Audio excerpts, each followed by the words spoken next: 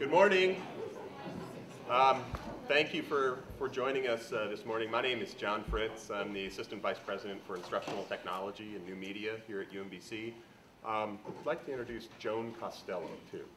Joan, for the UMBC folks, is our WIMBA support contact, so keep Joan in mind, and she'll be circulating throughout the morning here. I just live in the next building, academic 4. Right. We're very pleased and appreciative of the folks from WIMBA for sponsoring our brunch this morning. It's interesting, one of the things we talk about in the hybrid program development all the time is how do you solve your absent presence? Either as an instructor or as a student, but when you go online, you have to deal with the fact that people aren't there anymore, and we've got to figure out how to make those connections the same as well. Hello. You know, we've got an interesting program for you here. I'm going to turn it over to Mark Bevenar, who is our representative with WIMBA, and again, really appreciate, Mark, what you folks have done to make the effort to come down here and sponsoring this for us. No, thank you, John. Thank you for everyone on your team as well for helping us put together today's event. We have 3, potentially 4 speakers today. No pressure. And basically, we're just going to allow the faculty members just to share some best practices. At the end of the presentations, I'm going to go through, we're going to have a box lunch that's going to come around 11:30. And at the end of the, when the box lunch comes, there'll be just a brief summary of the WIMBA tools, and we actually have a new program which is called Quick Start for some of the smaller schools that we'll talk about. But again, the 3 presentations that we have today, again, they're very good, and I learned as much as anybody when I listen to the faculty members talk about their challenges in teaching in blended and online environments as well. So I think we're going to start it off with the UMBC people first, and if you want to. Okay. Hi, my name's Alyssa. You thought this was the first row, but since there is a first row, so I'll move back. Alyssa Eisenberg, and I teach in a couple of different departments. I teach management, leadership, communication for students who are in the graduate schools of engineering management and biotech. And my goal in creating a hybrid course was to not just have it be something that would make it easier for everybody and get people off the road, but also have it be a learning opportunity for the students. So although my presentation today is titled Maintaining Student Involvement and Maintaining Learning Integrity in the Hybrid Courses, what I really wanted to do was teach people and give people an opportunity to experience being managers, team leaders, and team members when you are not face-to-face. Many of my students are working with people who are all over the world, or they could be in the same town, but they're working from home. People are working from all over the United States. They're working different hours. They're working in different time zones.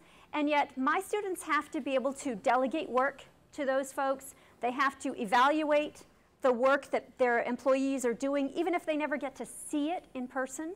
They have to be able to inspire others to do their best jobs, and they have to promote themselves, all very often without ever seeing the people that they're working with. So I really wanted this course to not just use the hybrid tools to be a teaching tool, but also use the hybrid tools to help them become better employees and leaders in their non-face-to-face environments.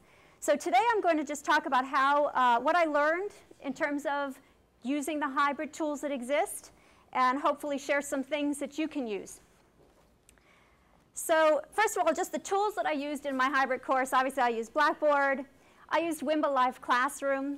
I used wikis. I used it both for the individual teams to do their work, and I also used it for the whole course. I used discussion board. I used WIMBA voice emails, but I only did it once per semester. I did it sort of as a little booster kind of thing partway through the semester. I think if I sent a voicemail every week or so, it might get to be, I don't know, less of a pop out of it. And I used e-lectures. And I think any tool you use for e-lectures is fine. I happen to use Jing, which was a free tool, 5-minute limit.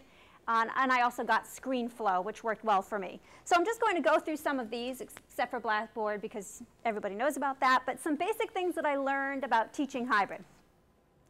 The first thing is that before you begin your semester, make sure that everything is loaded onto Blackboard.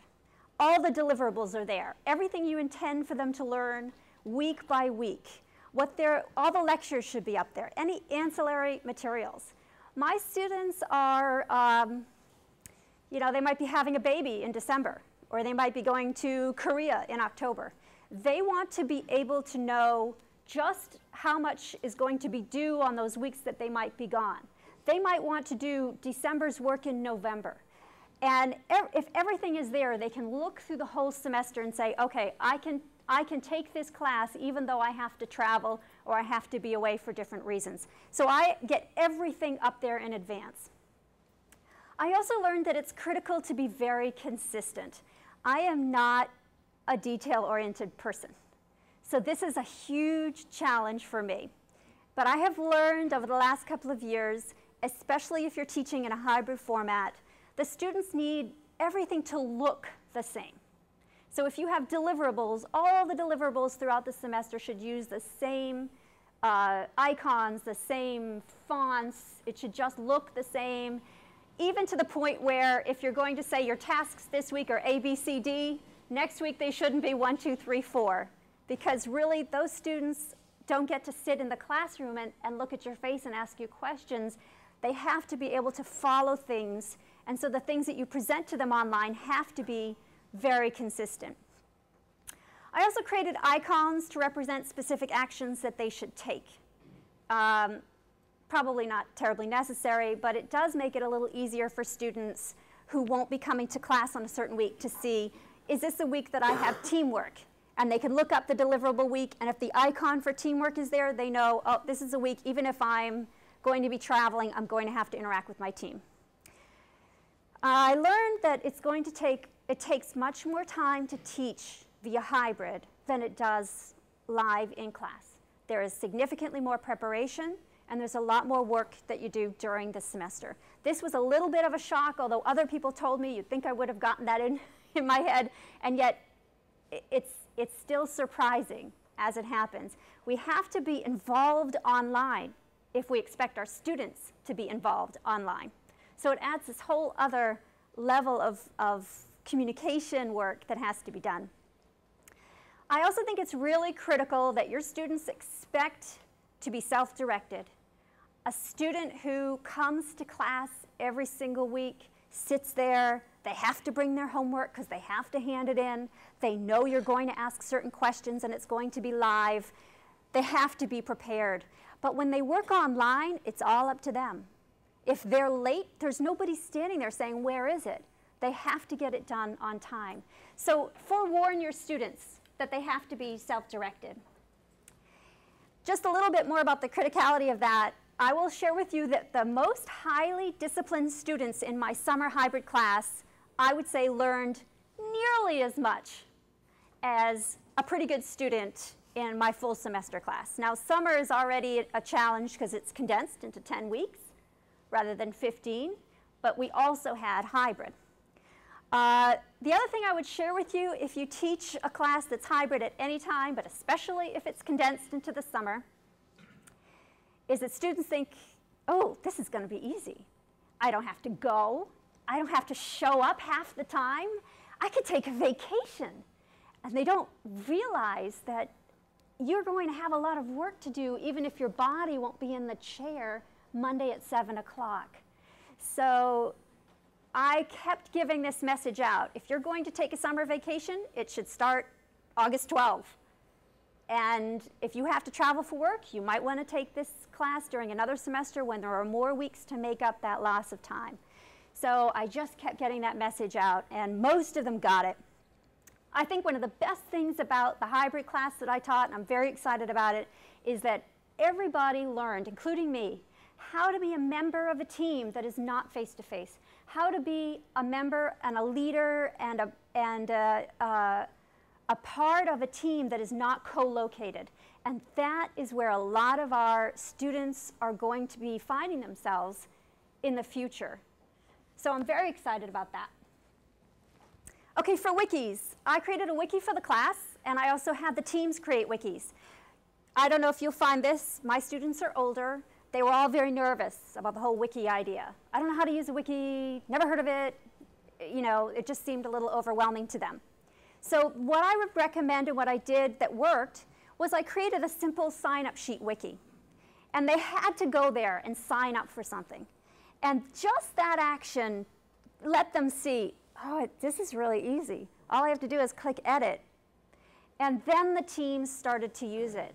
I also really sold the idea of wikis. Anytime I could have a side conversation with someone, I'd say, is your team using a wiki? Oh, you should look at the wikis, because it's a great collaboration tool. And again, that's one of the things they have to learn in my class. If they do use a wiki, they have to realize that they need to create some norms. They have to decide up front, are they going to let the history take care of keeping track of who did what, and the whole team can make changes to a main document, or do they want to have everything shown on the front page? Just little things you'll want to walk them through. If you haven't used a wiki yourself and you're at UMBC here, I strongly advise it. It's a fantastic collaboration and communication tool. It's very easy. It's really not, you know, when I first heard about wikis, I thought, oh, great, one more piece of technology for me to learn. Like, that's just not my skill set. But it's just like using Word, except that anybody can add to it, delete from it, make alterations. So it's a really great system. What happened? Question. Oh, yes. Yeah, without me boring people who already know a lot about Wiki, it's actually an alien concept to me. Could you, I mean, I use Blackboard, I use discussion board. Could you just contrast it with how it would differ from discussion board? Or am I going somewhere we don't want to go? I'm going to show a wiki. Okay, the next speaker is going to talk about a wiki. Okay. So you'll have some time. She'll show you. But I would say, compared to discussion board, it is so much cleaner. Okay. Discussion boards have thread, and you click on each one, or you can collect them all, but it won't tell you that you've read them all. That can be very frustrating. I was just like you 4 months ago. I was like, oh, great, something new to learn. But I love it. And it's a very easy way to get people to sign up for things and to communicate with your students and have them report back to you. For discussion boards, I created all my forums before the semester began. Again, for a hybrid class, I like to have everything up there, and that's one of the things I did. And I have starter questions to get people talking. One of the things I want to use the discussion board for in a hybrid format is to get that talking back and forth. My class is really dependent upon the students learning from each other, sharing their experiences, getting advice and ideas and coaching, and we have to use these online tools. So I created those forums with starter questions. And I would advise you, if you use discussion boards, to comment early and often. I think I thought when I first started the discussion boards that I would be like a moderator of the discussion boards, but you're not just the moderator, you're also a participant. I've also discovered that if I go in there early and write some things in there, students start to follow that same model that I used. So if I write really clearly and in complete sentences and there's no text language, next thing you know, the students are writing sort of that same way, which I think is important given that they're trying to write professionally. I do realize that people in their 20s know how to read text speak, but they are going to be faced with, you know, middle-aged people like me at some point who have no idea what they're saying. So they have to be able to sell their ideas to us. So that works out well. I created an Ask Me forum where they could ask questions, and you know, get advice from me. They could write things without putting their names on it if they wanted to. I require students to use full sentences in the subject line. I know that sounds insane. Who uses a full sentence in a subject line? Here's what happens if you do not. You get a discussion board that says something like, the first form is ideas. And then you get re-ideas, re-re-ideas, re-re-re-ideas. Who the heck knows what the 10th thing is actually about? Why would you click on it and read it? How would you get any kind of debate going from something that is 16 re's down on the list? You can't. So they have to use a complete sentence, and when they respond to someone else, they should use a complete sentence. And that complete sentence should be, a summary of their main argument so that people know just what they're going to be looking for when they read your discussion posting. It's forcing them to use a very different way of thinking when they're doing discussion boards, and I have noticed over the course of the semester that they've started to send emails where the subject line is a complete sentence. And the subject line gives you a clear idea of what's in that email. This is critical for communication. Many of us get 100 emails a day. These folks are going to work and getting hundreds of emails a day. I want them to be able to persuade others in email, coach others in email, delegate work in email. And you can't do that if the subject line is, hi. So they're learning how to sort of use all this. I have them self-grade their posting. I do a lot of self-grading because I want to make sure we're on the same page. If somebody thinks that they did A work and I think they did C work, we need to sit down and talk. If I think they did A work and they think they did C work, we should talk. Something's not right. So I have them do a lot of self-grading. I used a rubric that I got from a discussion board on Sloan C, which I'll mention in just a minute. Someone shared their rubric. I asked if I could use it. They said, sure. It's fantastic. And by the way, we take points away if your subject line is not a complete sentence. So they know exactly what to expect in that. My e-lectures, never more than 8 minutes. I don't tend to lecture anyway, so it's not that hard. If you use a Jing, it forces you to only do 5 minutes anyway. I always ask a question at the end of the lecture. I don't want you falling asleep or doing your nails or checking your email. So you have to be paying attention. There's a question at the end. You go to the discussion board and contribute to some discussion that had to do with that lecture. I use a headset mic. I recommend it. It takes away from any risk of outside noise coming in. It only cost me $5. It was a pretty good deal. If you want the name of it, let me know. I'll get it to you. When I'm doing an e-lecture, my slides are different than they are when I'm talking to you like this. This is, gee, I don't even know if you can see that. Can you see that? Black and white, kind of turned out much smaller than I thought it would. But basically, my slides are not full of bells and whistles. When I talk to students, the slides are just very clear statements that summarize what I'm talking about. But when I'm doing an e-lecture, I've realized that I need to keep people involved. So I have a lot more slides. There are a few more bells and whistles. There's a little more going on in an e-lecture slide than I normally would. Change the slides frequently so that it's, you know, they keep involved. And I personally like to stand up and walk around. It keeps me sort of energized. My first few online lectures were really boring because I was talking like I was reading a pamphlet. So I realized that I have to pretend that there's human beings around me. You could talk to your plants or your cat or whatever happens to be around you because you want to be as if you're talking to a human being. Okay, live classroom.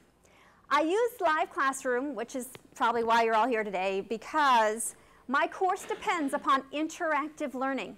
And live classroom is a fantastic tool to enable you to talk to students, students talk to you, students talk to each other. It's as if they're sitting right next to each other. They can have a conversation with another person.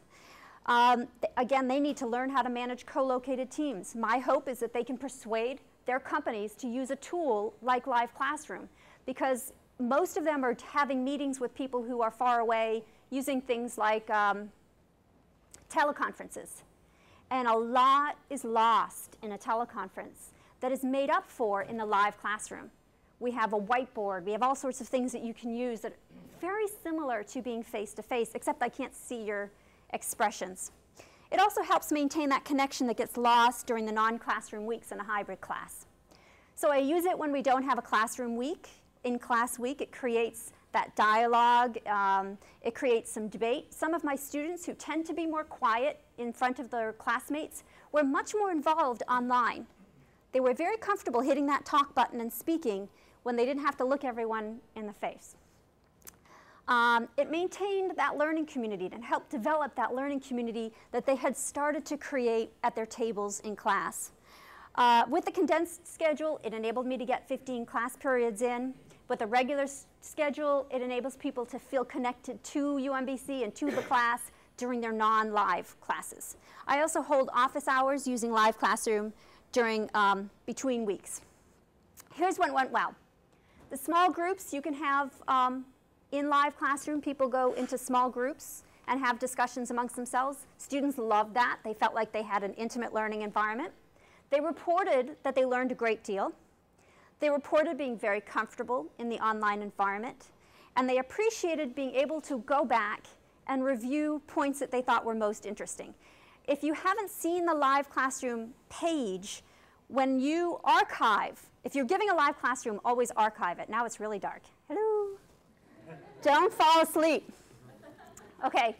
If you're giving a live classroom, always archive it. And tell your students in advance you're going to archive it. Because you want to have a tool. I'm sorry, I didn't mean to make you go up and down. You want to have a tool that students can go back to, or if they miss the class, they can see it. But when the archive shows up, you've got your whiteboard on one side, and on the other side is a timeline. And it'll say, for example, conflict at 2 minutes, team discussion, 4 minutes. And that'll just go all the way down for your whole time that you were meeting. So a student could say, well, gosh, I remember there being something important about team communication and a conflict. Let me look it up. And they can go through and see at 16 minutes we had a discussion about how to manage conflict on a team. And they can just watch that piece of it. Students loved being able to go back to it. I had students reporting that they did that at work. They showed their colleagues, hey, we need to figure out our team situation. And they went back to their archived work and were able to call up the piece they wanted to. Okay, prepare your students. You do not want to waste time with them saying, how do I talk? I can't hear you. My computer isn't working. It just drives me nuts. So I created an e-lecture. They have to watch the e-lecture before our online live classroom period. And the e-lecture tells them exactly how to use live classroom. We want them to go to live classroom, to click on it, and to run their diagnostic. If you've been in a live classroom, you see it has a menu that pops up. Click here if you've never used this before. Click here if you've already run your diagnostic. You must have them run their diagnostic before class begins. Otherwise, you're spending 5 minutes waiting for them. So I tell them that in the e-lecture, let them know it'll be archived. One of the things I learned is I want them to turn off their own hand raises. This is just a weird little pet peeve. But if you've got 30 people and they raise their hand to answer a question and 1 or 2 of them answer it and all of those hand raises stay up, you find yourself saying, oh, so-and-so, do you have your hand up? Oh, no, you're answering the other question? Okay. So-and-so, do you have your hand up? So it becomes critical that they manage that kind of stuff. They raise their hand, they get called on or they don't, they click on the hand raise. If you ask a yes or no question, they can click on an X for no and a check mark for yes. I want them to turn that off themselves. Otherwise, I'm doing 2 jobs. I'm being a technician and I'm teaching a class. I would encourage them to use a headset mic. Now, if they don't have one, that's fine. They can call in. I don't want them to use the mic on their computer. Otherwise, we get feedback, and it's very frustrating. I recommend that you learn everything possible before you begin. It's just a lot more comfortable if you have done this before you start talking to a group of students. And I have just another thing about that in just a moment. Don't lecture. If you're going to lecture, you can do an e-lecture. The purpose of the live classroom is to be interactive. Okay, as for preparing, I would advise to practice with a colleague first. I had the good fortune of Chris Morris agreed to spend an hour pretending to be a student, and we both got on live classroom, and we could figure out what the glitches were like. So I really recommend practicing. I think otherwise it could be very uncomfortable to try to do a live classroom for the first time with 20 or 30 students trying to learn from you. Okay, I just want to talk for a moment about empty space. I am going to be the only person who talks to you about live classroom that gives you this advice, and I know this because I have taken every live classroom class that has been taught, and they all give the opposite advice. But here's my take. Empty space. People are terrified of empty space. If you are on the radio, you can't have dead air. People will change the station. But when you're in a class and you ask a question that is introspective, that you want them to think about, you have to have dead air. Otherwise, they can't think. Every live classroom class I have taken, the instructor says, don't let there be dead air. People will, lose their attention. It'll be boring. It's horrible in the archive. Too bad.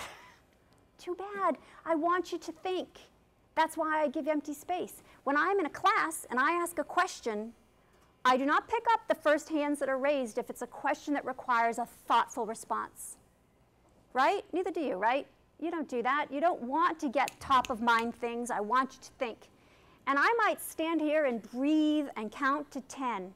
And at that 10th number, then you see the lights go on, they raise their hands, and they give very thoughtful responses.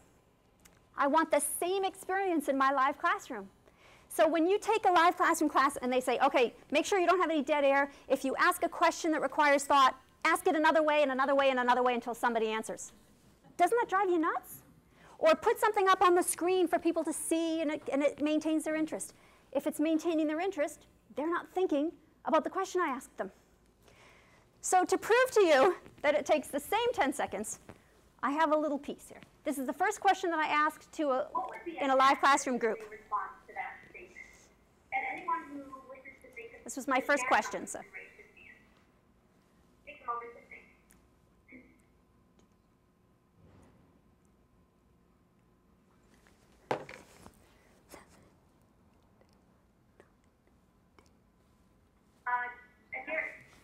Okay? Look at that. It took the same 10 seconds. Nobody fell apart. And if my students miss the live classroom and they have to watch the archive, their job is to answer the questions too. I don't want them watching passively. I want them taking notes and being prepared to have learned something. And you can't learn something when you're passively watching. That's my personal belief anyway. You can't learn something passively watching. I want them engaged and involved. And so I tell them, if you are watching the archive, your job is when I ask a question to write down your own answer and to think about how you might respond to someone else's answer. Okay, so I don't have a problem with those empty spaces, and I just wanted to share that. A little more advice. Invite the whole class.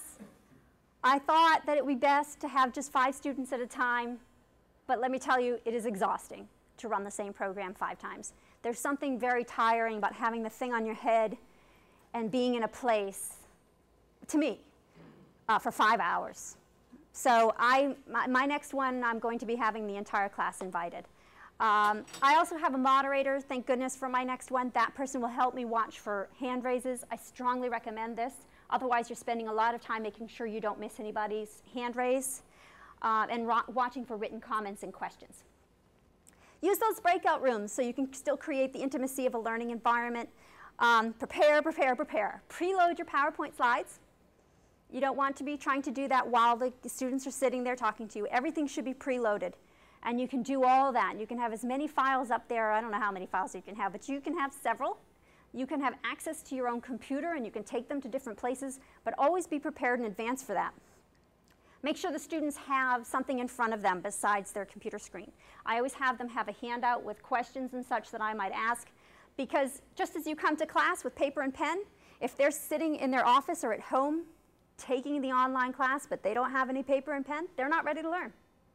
So I start off. You're ready, you've got your handouts, everyone have a pen. If you don't have a pen, put down the phone and go get one. Don't start late. Don't rush participants. These are just a few things that I strongly advise. And don't allow students with technology challenges to delay the start. I start on time, I end on time. If I waste 10 minutes trying to help an individual with their phone, everybody else has lost interest. So, yes?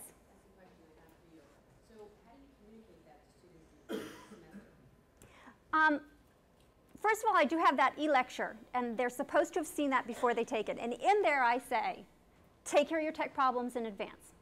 The second thing I'm doing is I'm having a moderator. If you have a tech problem, you go to the bottom. You don't send a message to the whole room. You can send a message to a specific person. So tell Patrick having a tech problem, and Patrick will talk to you specifically. Otherwise, it interrupts everybody. I also talk it up. The week before I'm going to have a live classroom, I say all that stuff all over again. Make sure if you don't have a headset mic, make sure your phone has a mute button.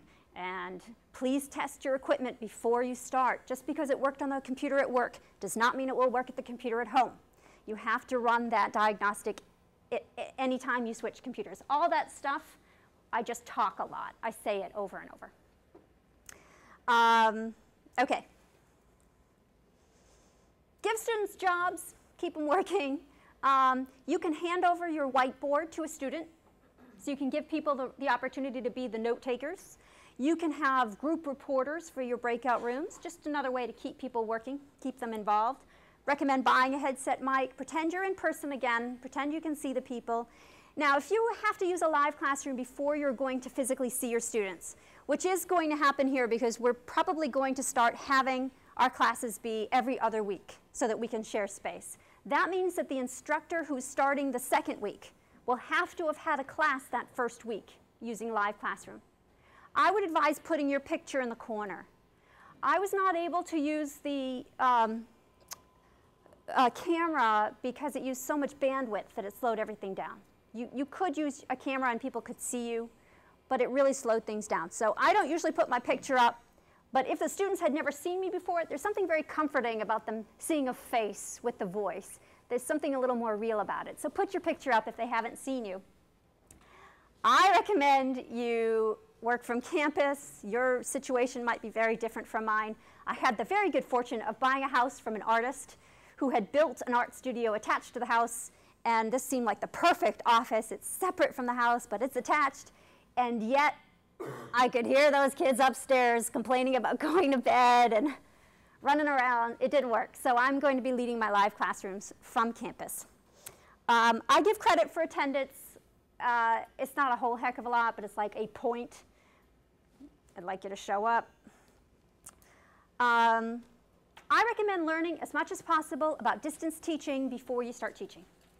If you can take an online course in your subject matter, it's a really great experience to see what it's like to be a learner in your subject. So I took a management class online, and it was really fascinating for me to see how I learned when I wasn't there, able to talk to other people. I also recommend the Sloan C programs. UMBC has something called a campus pass or something like that, college pass, and you can take a few classes. They're really good. I took Sloan's online course development basics, and it was very basic, and it walks you through how to set up a course and how to teach the class. It was great. And they had a discussion forum that I used extensively to get advice, to give advice, to share rubrics. I strongly recommend them. UMBC has great programs. Come to everything. I go to all the Blackboard tutorials, they have hybrid workshops here. I'm not sure which schools you're all representing, but probably your school is set up to help you be prepared to teach in this forum. And WIMBA has, if you go to the WIMBA website, they have quick start tutorials. They have workshops online that you can take. They have things archived that you can look through. They have lecture series and so forth. Strongly recommend all of that stuff. Again, as I said earlier, it does take longer to set up a hybrid class because if you've never done it before, you not only are changing the format of your class and the way you're reaching people, but you also have to learn how to use the tools to their best advantage. So these three resources are fantastic.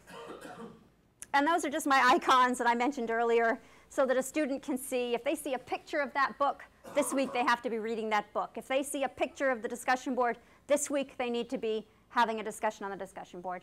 Just basically took pictures of the stuff online and used it so they could recognize where to go. And again, it's just there to make things easier for the students so that everything is consistent and things are both graphical as well as verbal. As people learn, as you know, in so many different ways, so I try to approach them in many different ways. And that's all I have. Any questions or concerns or? Sorry if I went on too long. Yes? What times of day or times during the week best suits the entire class for you to hold the live class? Oh, that's always a challenge. If I have a week that is not in class, I try to do the live classroom at the same time as the class. So my classes are Mondays. I have two classes, 4 to 7 and 7:15 to quarter to 10. And so I try to run it at those same times because they have already mapped out that time for themselves to be available. For example, I do have one, for example, this Sunday at 4, and I put up a wiki questionnaire, what would be best for people, and they voted. So, yes. Forgive me, I came in late. Could you introduce yourself and tell us if you would be willing to share your PowerPoint presentation? Be willing to share what? The presentation you just gave. I missed the first bit of it. Oh, well, see, I have a big thing about being late, so you're just out of luck. I'm sorry. You missed that. See, I talked about that. No, my name's Alyssa Eisenberg. I teach here at UMBC, and I would be happy to share the presentation. Yes, if you want to give me your email address, I can send it to you. Just so folks know, we are also taping this and we'll be making it available. So if you're on the sign-up sheet, we will send out the email showing you where the location is for this as well. Yes, sir. Now, did I hear you correctly? You were having trouble with the video in terms of bandwidth with the live classroom. I did. And did you try tweaking it at all? Did I try what? Did you try tweaking the bandwidth on the video in terms of... I wouldn't know how to do that. Okay. I'm, again, sitting at home, clicking on my, if there's a way to do it, that'd be great. Yes. Okay. I don't think they really need to see my face. They know what I look like. Yes.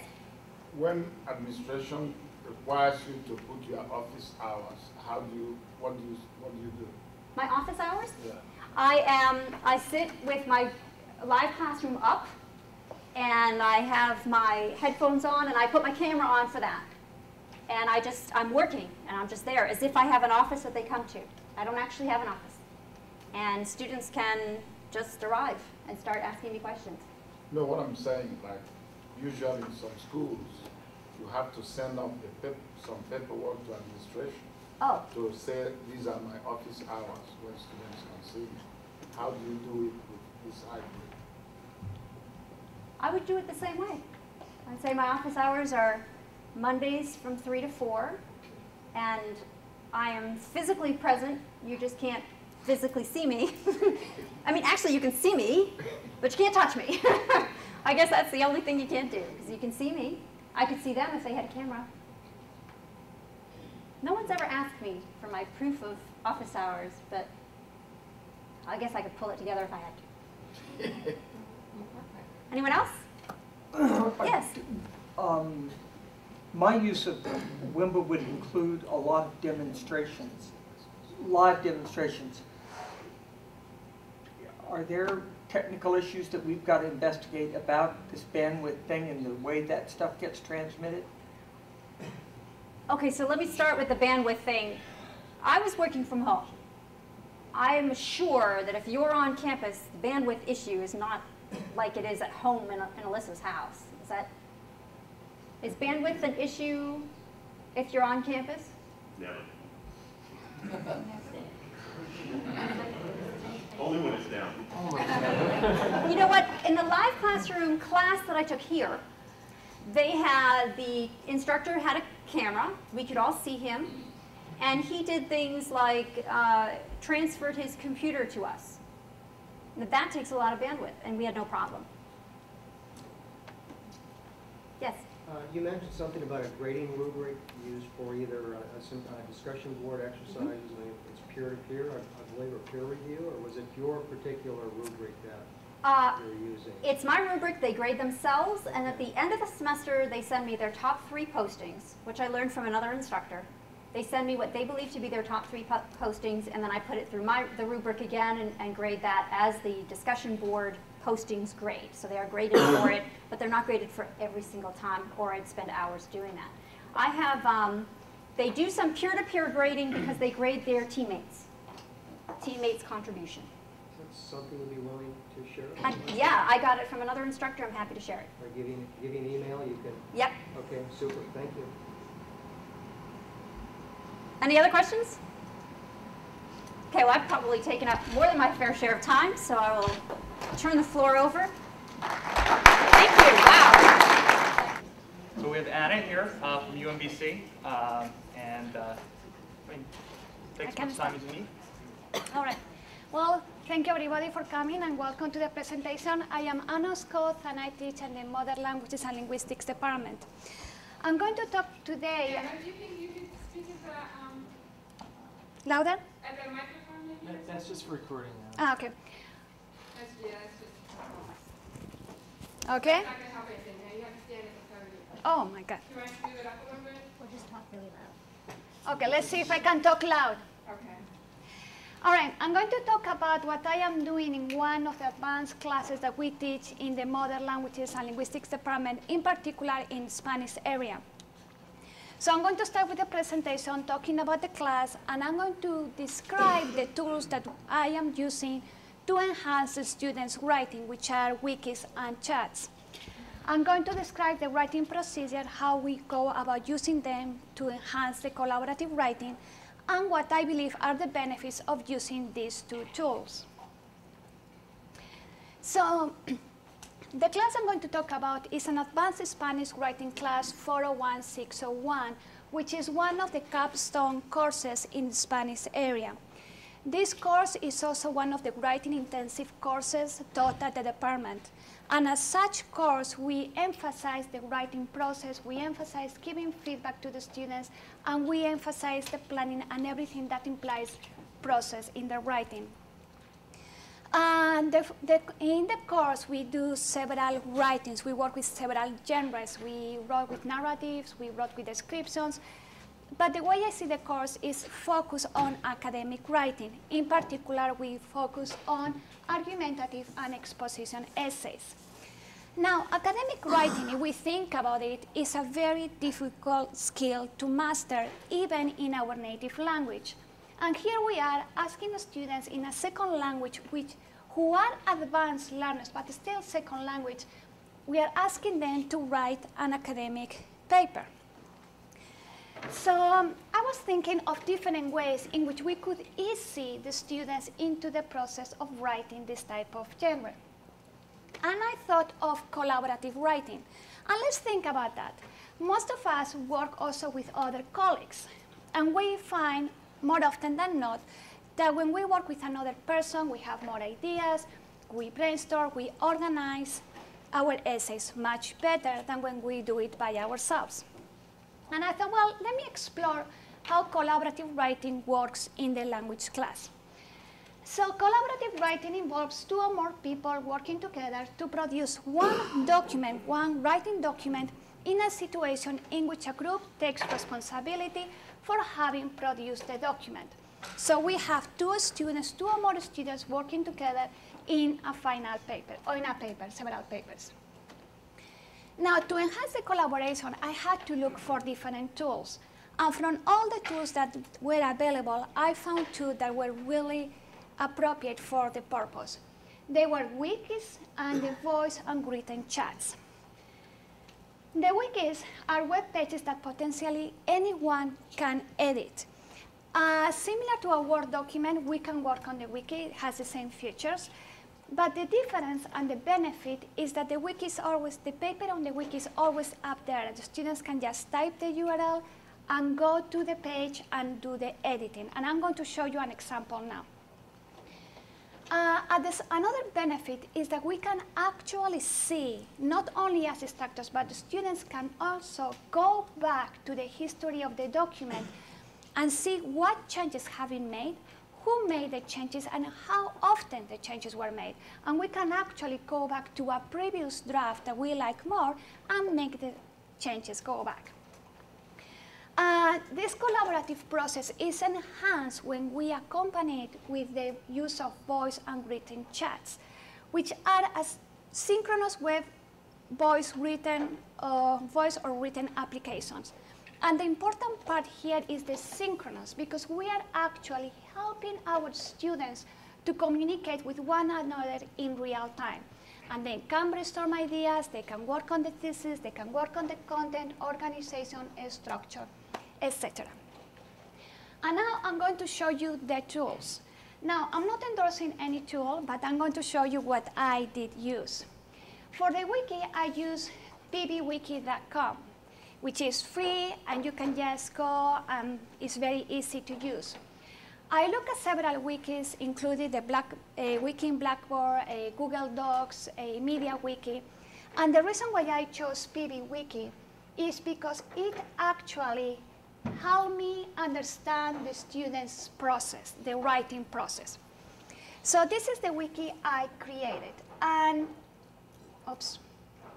One of the things with the wikis is that they are still in their infancy. They are not sophisticated tools.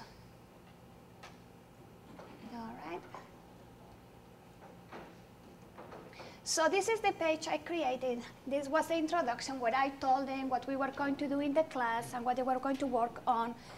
And for the class, I had several assignments. A few of them were individual and a few of them were collaborative. And there were two reasons to do this individual and collaborative work. One of them is that even though I believe that writing with another person is beneficial for the student, for the work and for the quality, students do not always feel comfortable working with another person. When we are working with someone else, somehow we are releasing control of what we are doing, and we really need to trust the other person. And sometimes this can be an issue, mainly when we are talking about grades. So to avoid that conflict, I had a few essays that were written individually and a few essays that were written in collaboration. I also believe that as instructors, we need to provide students the opportunity to learn in collaboration, because as Elizabeth said, they are going out to work and they are not going to work by themselves. They are going to work with other people, they are going to work with other colleagues, and they need to know how they can use different tools and how to behave in a collaborative environment. So let me show you the collaborative page I created for my students. So they went here, Escritura Colaborativa. Here I had the different groups, the different pairs, and I'm going to click on one of them. And you are going to see this is their essay, which was around 500 words. This was the argumentative essay. This was an essay they have to write for the class. And it was about the role of men and women in Latin American society. I was also trying to connect the writing with the cultural component in the department. So this is the essay that they gave me at the end. But what I was really looking at was at the process. And to look at the process, I can go down to the history page, which is here. I click in history. And here I see all the drafts students work in while they were working on the essay. So you see here all the drafts. Actually, they wrote 68 drafts of that paper. And by draft, I mean they were adding things. It's not that they were just complete essays. They were reviewing what they were doing. 3 of them might be mine because I gave them feedback. But let me show you the difference between one draft and another one. So this is the first one I did, which is blank. So then one of the students wrote, and I click here in compare, and you can actually see what the student wrote in green. I can compare that to other drafts. And here I see how the student is making changes already. So for example, here we have social in red is crossed because she made a change. And the change she made was to add a comma after social. And here we see that she added the word fuerte, the strong feeling. She changed it to strong, feeling of superiority. She changed it to strong feeling of superiority. So she was adding changes, commas, punctuation, grammar, etc. Let me show you another example.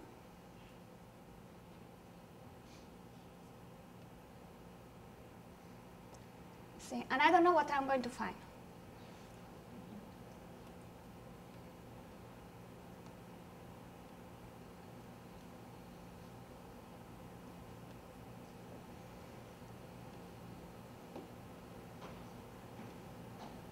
Just one thing to keep in mind about wikis, the terms get confused sometimes, because if you hear people say that anybody can delete, typically though what they're saying is that you can delete something, but in a wiki, the idea of purging, completely removing any version or content is usually reserved for one person.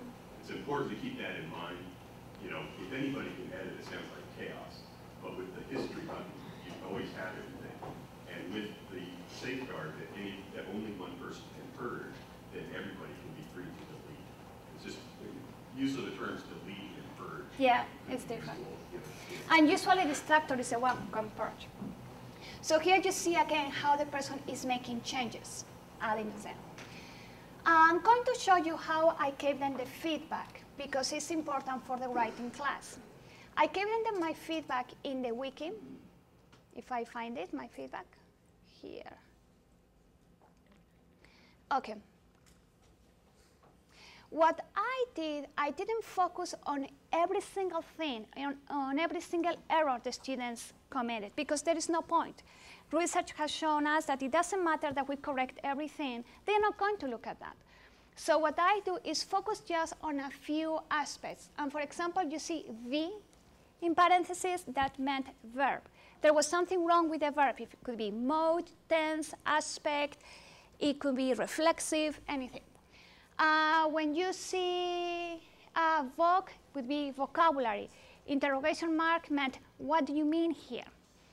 And if you see there are some numbers, 1, 2, 3, 4, you see here 1, 2. Those were the comments I was giving them regarding content, and I wrote them at the end. You can also write the comments by clicking on the comment function. I prefer to do that. I did that last semester. This semester, I'm actually using the comment function. But you get more or less an idea of how you can use the wiki. Now, to write on a wiki, what you do is click on Edit Page. And when you click here, for example, if I add this, save, it's going to show later on what I did. And that's how the students can work together. All right, the other tool I used was the voice and the written chats.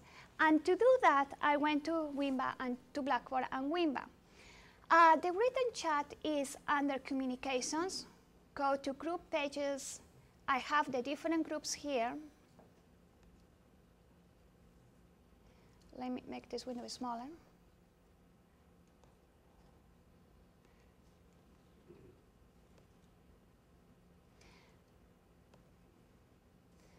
Collaboration, go to recordings, and then you can see how the students actually got together several times to discuss the essay.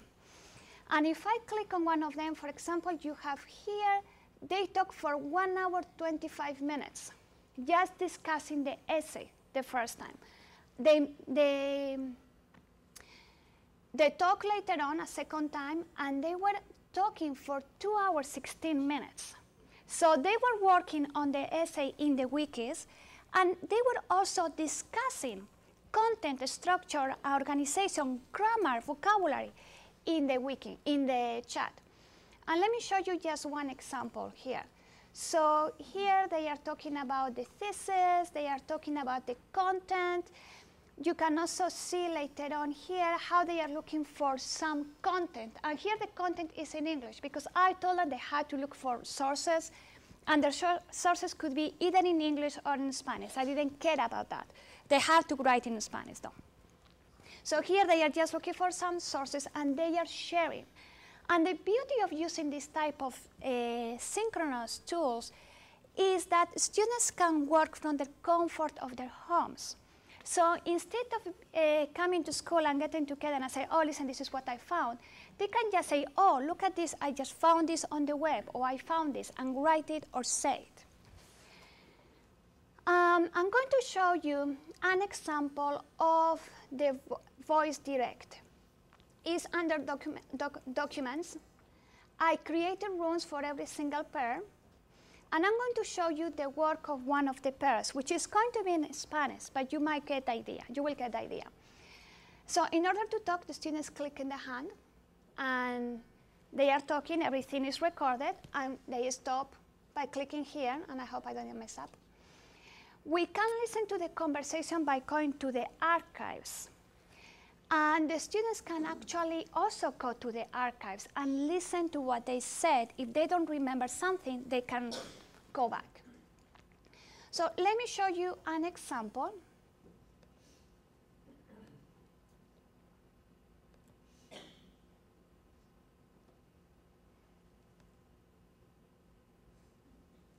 Okay. And I can listen to the whole conversation either one by one fragment by fragment, or I can listen to the whole conversation at once. If I click, I continuously play. So let's see. ¿Por qué piensas que el título tiene que ser la pregunta? The 10 seconds? Tal vez una pregunta aumenta el interés de la audiencia. But you see, the first person is asking, what do you think should be the title? And then the other person thinks and gives the answer. But they are brainstorming, they are thinking, they are negotiating, which is something that doesn't usually happen when we work individually. We don't have much room to negotiate with ourselves. And let me show you, those are the tools that we use. Let me show you how we use them in the class. Something that we need to take into account when we are using these tools is that we need to connect what we are doing with technology to what is happening in the classroom. Otherwise, it doesn't make any sense. So for each writing activity, we spend 2 weeks for each writing activity. We had the classes on Tuesday evenings from 4:30 to 7. So the first Tuesday in the class, we talk about the topic that we were going to discuss and talk about the organization and the structure of the genre. Then I gave them until Sunday to work in their pairs, in the wikis and the chats to complete the first draft. They had to do it, and they could do it on their own time. And I gave myself from Sunday night to Tuesday to give them all the feedback to all the pairs. So I gave them the feedback for grammar, structure, organization, context, syntax, vocabulary, etc. Then in class, the second week on Tuesday, I selected a few essays of people who were working by themselves. And we commented the essays on the content, the structure, the organization. And then we have general feedback for the whole class. And I gave them until the following Tuesday, a whole week, to complete the assignment, to give me the second draft. So how did the students use these tools? When I started, I have used both tools, chats and wikis. When I work with one of my colleagues, I use Skype. So I was very used to this type of tools. But I didn't know how the students were going to use them. It was very interesting because more or less all the students use them in a very similar way. First of all, the students met in the chats. And they talk about thesis, the topic, they even thought of a title, they look for supporting evidence, and they thought of the organization. Sometimes they also divided the work. One said, you can work in the introduction, I will work in the conclusion, and both of us work on the argumentation, on the different parts that we have to support. Later on, students work on the wikis, and they used to do that individually. Like one person went to work on Wednesday morning, and the other person worked on Thursday evening. They work a little bit on the coherence too, but they actually waited for my feedback, which I gave them from Tuesday to Monday. They waited for my feedback to really work on the coherence of the essay. At that time, they went back to the chats, and they focused on the ideas. They worked with my feedback. They worked more on the structure, and they did that everything together. And individually, in the wikis, they focus on very local aspects, such as grammar, indicative versus subjunctive, or preterite versus imperfect, or specific vocabulary. So the global aspects, they were treated as a group. but they focus on the local aspects individually. And this was more or less what happened. They use the different tools for different purposes. If we look at the wikis, if we look here, they use both chats and wikis for content, and they use chats and wikis for organization in both cases. But in the wikis, they focus more on local aspects. We have the grammar, we have vocabulary, and editing. In the chats, we see that they negotiate, they brainstorm. When we talk about agreement, they were talking about, it was agreement about the thesis. What are we going to say? How are we going to support this?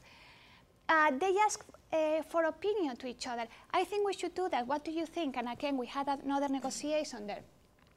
They planned the task. They were very clear of this is what we have to do in the introduction. This is what we have to do in the two sides of the argumentation. This is what we need to write in the conclusion. They divided the work at this point, and then they went back together. So when we use the collaborative writing using wikis and tools, we see that the students focus more on global issues than in local issues.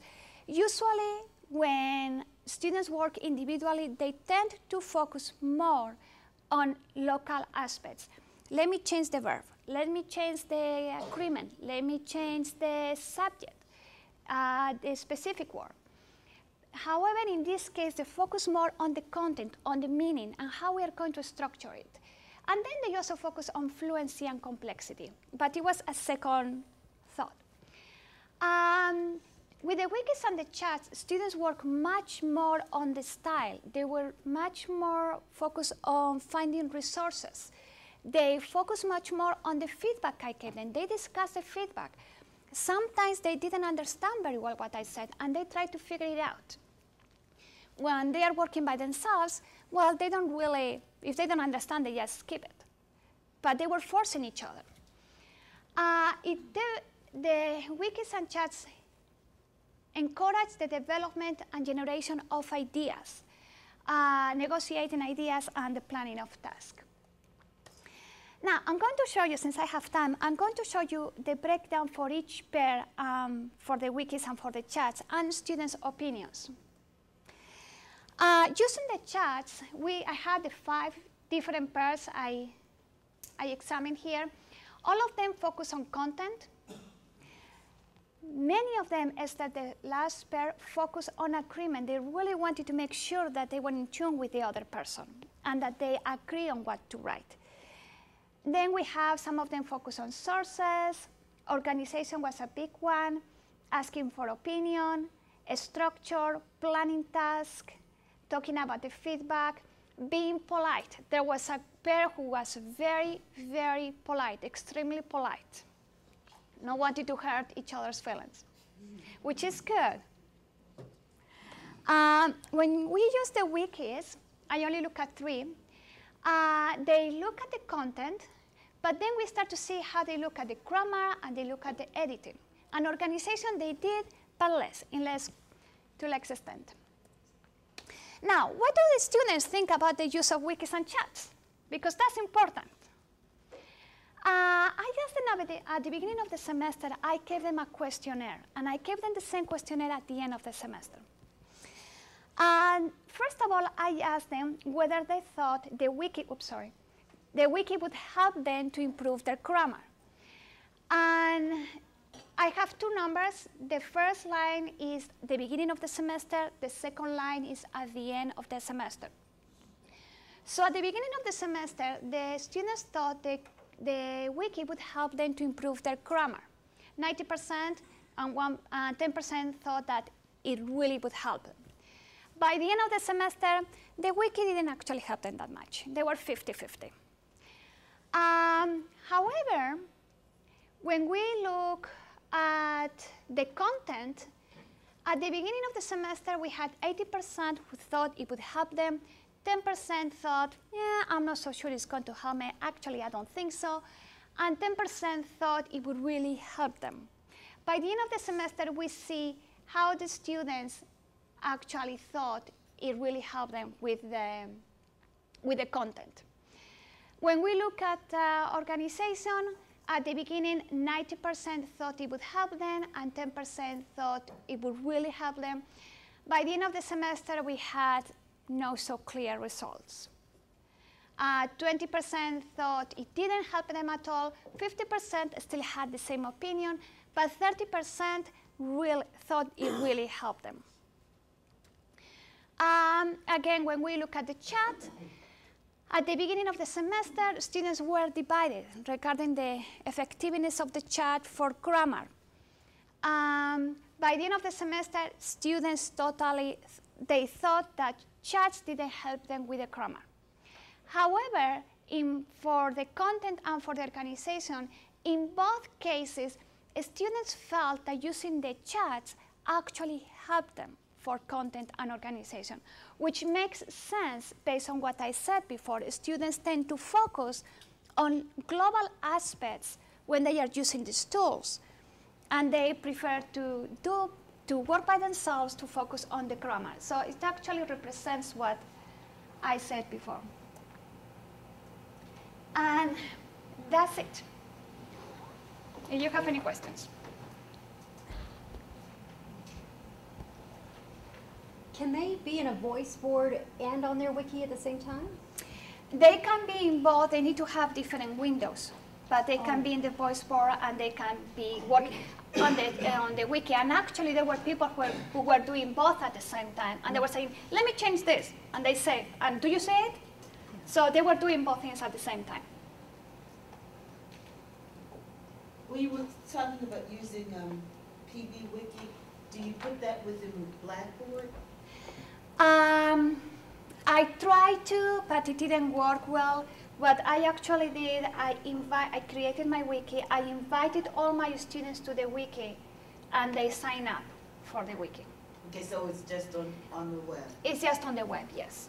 I tried to do that, to have everything in one place. It didn't work. So, but it was an easy transition. Why did you like PBWiki more than the one that you have in Blackboard? I like the history. I like how when you look at the history of the PBWiki, you can see the changes. You can see the whole fragment. In Blackboard, they only show you one sentence. They only show you the sentence that they have changed. And for me, it was important to see the context, where they have changed it.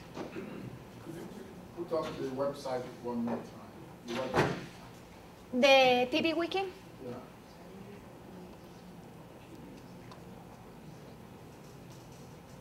The one you used.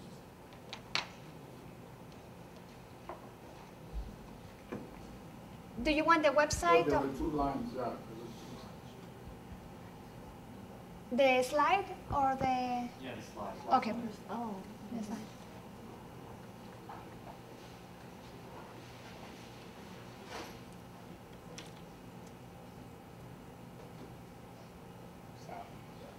My last question is to the gentleman organizing. I'm very much concerned about faculty promotion and performance. I'd like to know how many administrators are in this country. I can't answer that. I don't know. The problem is that if they don't know what's going on, how will it affect the performance of my faculty? Do you work here at UMBC? No. Maybe we just catch up a little bit later. Yeah. Because with all this, what I see her putting up and the amount of work involved, I'm not sure how, in terms of promotion and all that. I see your question is, what credit goes to the instructor Exactly, for this kind of effort? exactly. I think that's a question all institutions have to be asking. And unfortunately, some are, some aren't. Okay. You know, I can tell you that we have faculty now who are using their Blackboard course sites, and I'm only using Blackboard, it could be PBWiki, it could be any number of things. They're asking those same questions about how they get evaluated. I know continuing professional studies, we have online instructors. You know, unfortunately, UMBC doesn't have an online course evaluation tool. We have course evaluations that are done online, but we don't have evaluations of online courses. It's a real challenge. Yeah. Are you using a username login for the students to get into the wiki, or is it publicly available? You need to have a password. I need to invite you. Okay. Yeah. Did you get the students to, at all, when they did the chats, to reflect on grammar? Was it always concept? I don't see why they would not be helped. Even though they don't perceive themselves, it doesn't mean that they're not being helped. Sometimes it's the way the question is asked. But you said they were more conceptual. But did they at all do any interaction around choice of words, or were they focusing on the actual form? Well, actually, this graph. In the chats, when I look at the chats, I actually saw that only one pair talk about grammar. It's actually, I analyzed all the chats, and they were focusing more on the global aspects. So it's actually not only the perception. Now, learning from the experience from last semester, I still think they can talk about grammar, that they can use these tools to focus on grammar, which is an important component. Especially, it's a part of their grade, right? Exactly. So now this semester, I have included that, and I'm telling them, you better talk about this, because I'm going to look for it. In other words, I don't think there's anything that precludes them improving their grammar through this process. I think this should work. No. It can be done. It can be done. But again, we are learning how to use these tools. And this is part of the learning process.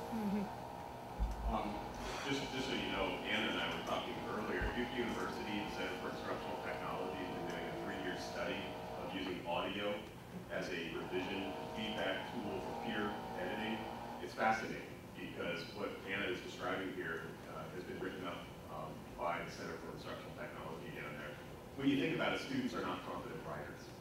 So when you ask them to peer review one another, what are they going to do? They're going to mimic what they think that you do. And that is, you're going to pick them apart on grammar, punctuation, spelling. That's what they do. But when you're speaking, you are forced to deal with bigger structure, conceptual items. That's probably a really valuable tool for non-confident writers, so that they can get some experience with that. It's not to adopt the question, Alan, in terms of grammar mechanics. It's different. You're talking about working in English. Your study is not English. I can see your point if it's a language class. But for those that are not, who aren't working in English, I just preference what Duke has done. I also would like to say I graded them on grammar in the final product. I was not looking at it in the process. The process was for them to work on it, to work on the content and work on different aspects of the language.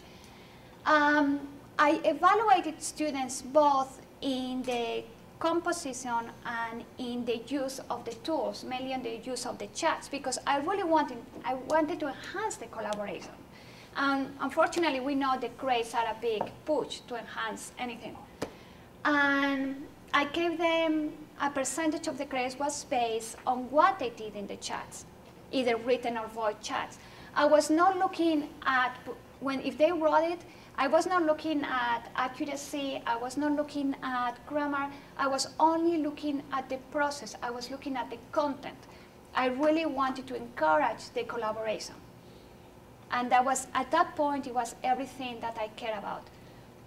The product, that was up at the end. This was principally a face-to-face class that was enhanced with the online technology? Yes.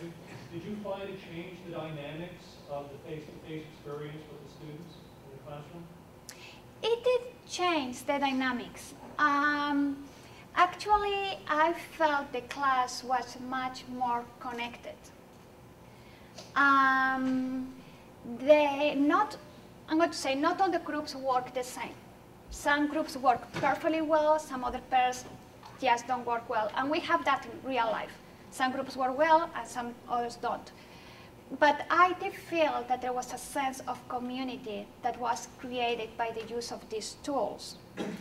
And it transferred to the class. It was very clear there was a very good environment. Even with the difficulties, sometimes they were telling me, oh, the voice chat is not working, I'm having problems. but still, there was a very positive and good environment. It did translate.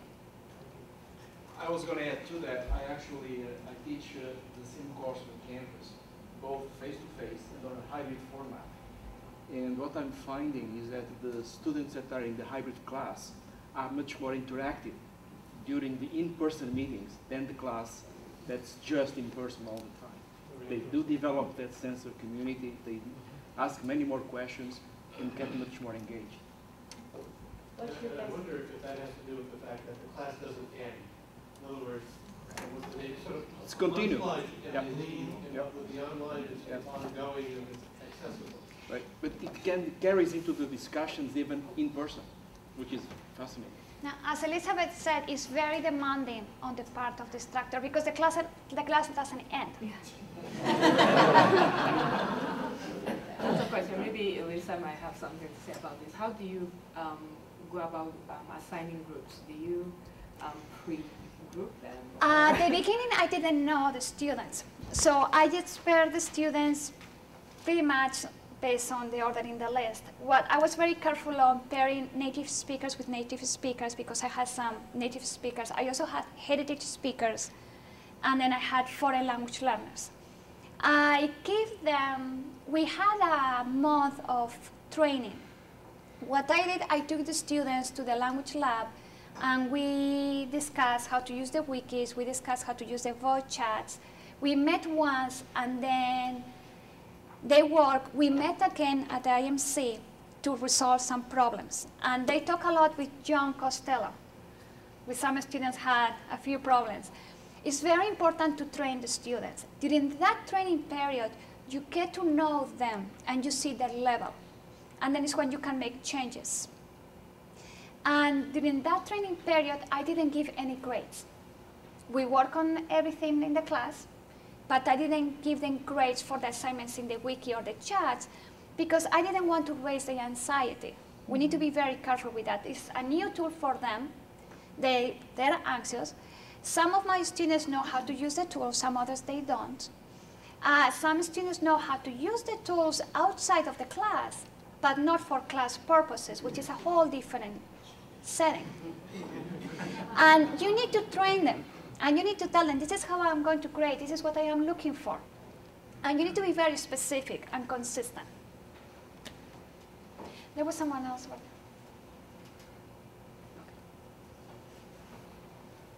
you find that the quality of the collaborative writing was much higher than the quality of individual writing? Yes, definitely.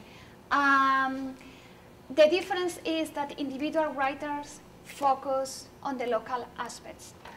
And the pairs focus on the local aspects, but on the whole. They discuss everything. The individual writers, they just go to the point. The instructor told me this, I'm going to change this. They don't go any further than that.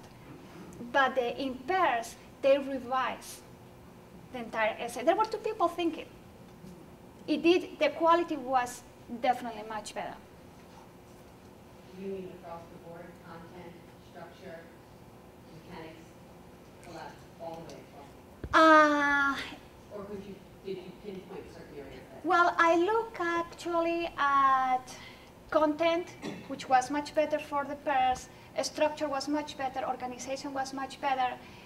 The only thing that was not significantly different was the grammar. And it's because the students who work individually, they focus on grammar. But for the rest, it was much better in the pairs.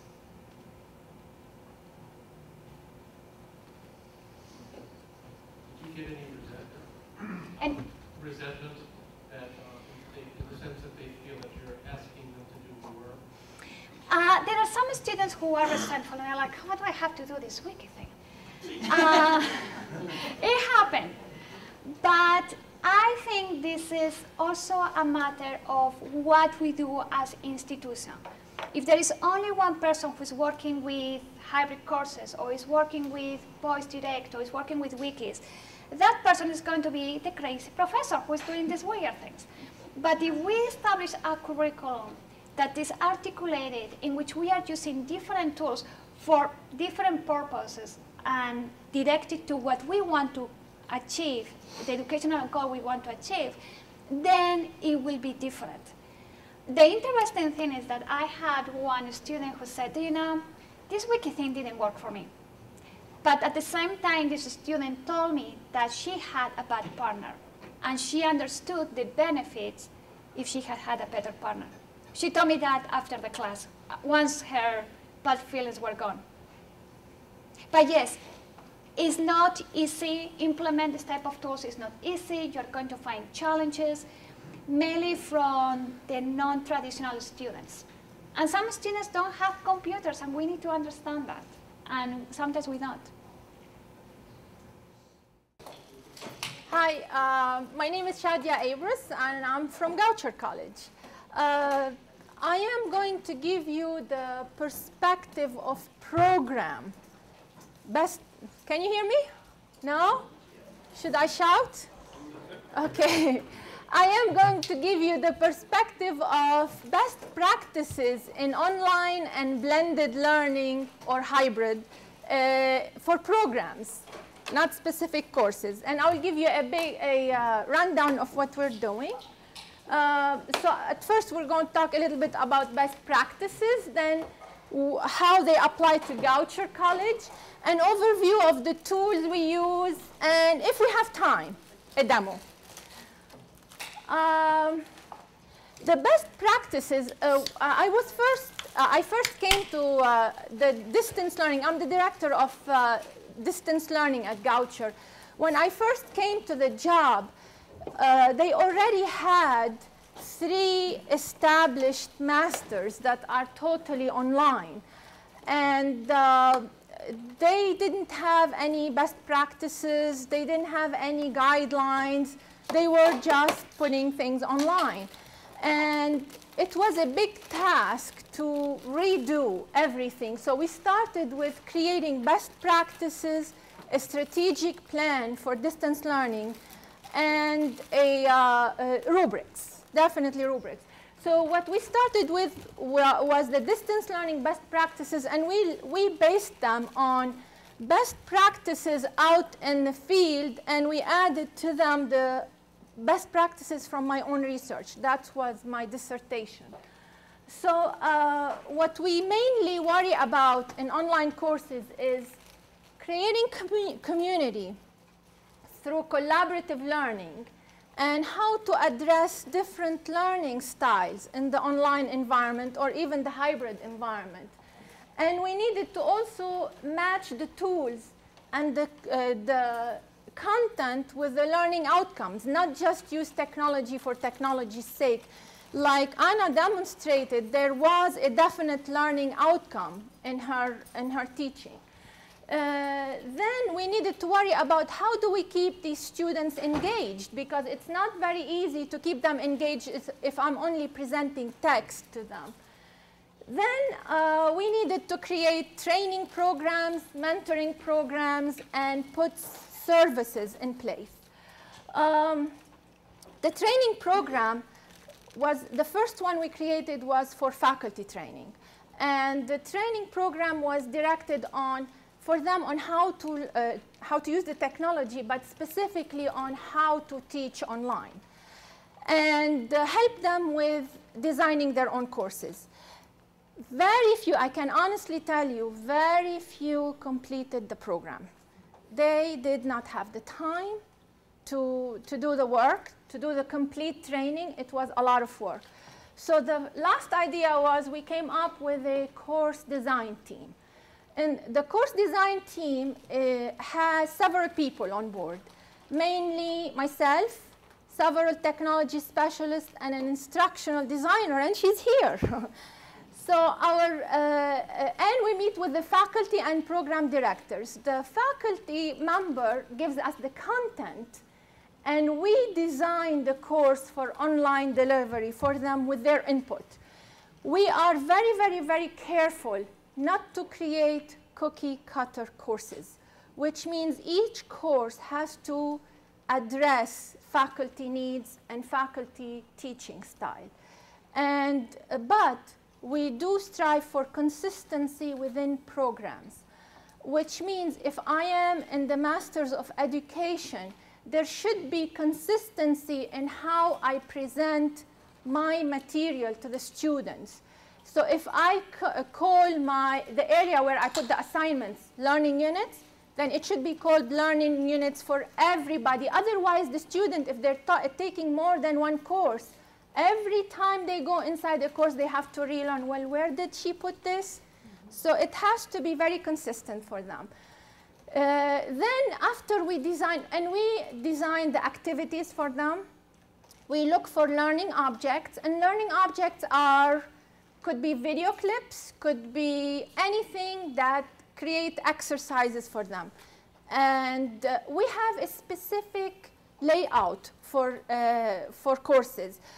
We start with the readings and a lecture. They always have to have a lecture. Then we go on to activities, and we always have to have a discussion. Now, we do have the wikis. We do have the tools that you have here at UMBC. I think you have learning objects, which includes a journal, a blog, and a wiki.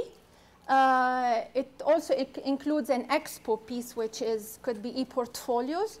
We also have the WIMBA tools, most of them except that one piece, the Genie, Course Genie. And we keep adding tools.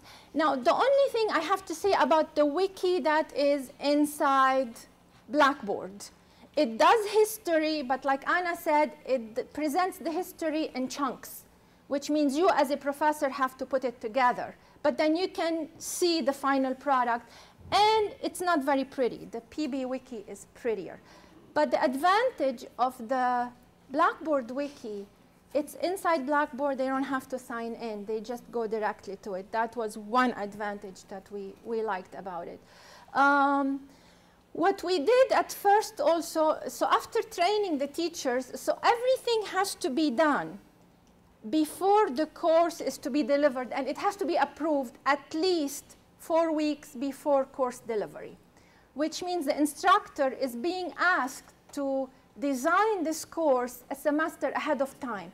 But once they start teaching, we give them a mentor, and that mentor stays with them for as long as they need. Minimum is 1 semester. We have one teacher who has requested a mentor for the 4th semester. She feels more at ease if somebody is there helping her. With the students, all new students, since these are online programs, all new students have to be trained on the use of tools. What we do is, once we get the new list of students, I enroll them into a training course, and I will show you the demo at the end. And the training course is designed for programs. So let's say in the MED, they don't use the live classroom, I remove it from the training. If they use the live classroom, I put it in the training.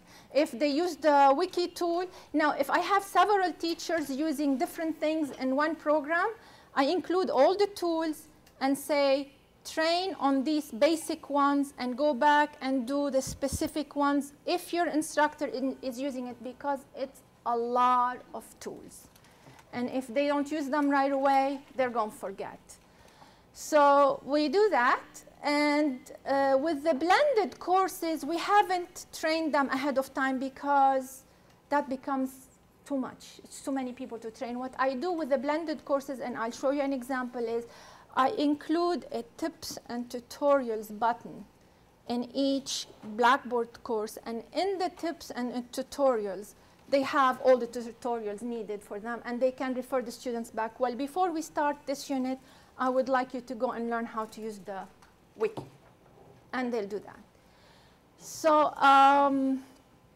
this is an overview. The programs, what we have so far are 3 programs that are totally online, and they're called limited residency programs, which means these students meet 2 weeks a summer on campus. The rest of the time they are online.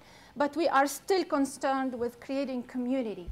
The education program is currently putting all their courses online but then they're not abandoning the face-to-face. We're converting all the face-to-face to blended mode or hybrid for several reasons. These are all graduate programs. The undergraduates, we haven't done much because they're not much interested, and they use Blackboard for just to put syllabi and to put documents. In my opinion, distance learning works very well for adult learners. For the undergraduates, it's still skeptical, but the future of instruction is going to be in the blended mode. It does improve instruction, it does improve retaining of information, and it does make them feel more like a community. Even though you say it's hanging over your head because 24/7 because the class never ends, there are tools. We tell the teachers that you have to really learn how to manage your time, and part of knowing how to teach online is managing your time, because if it hangs over you 24/7, it's not pleasant anymore. So, and in each course, we create also an expectation piece.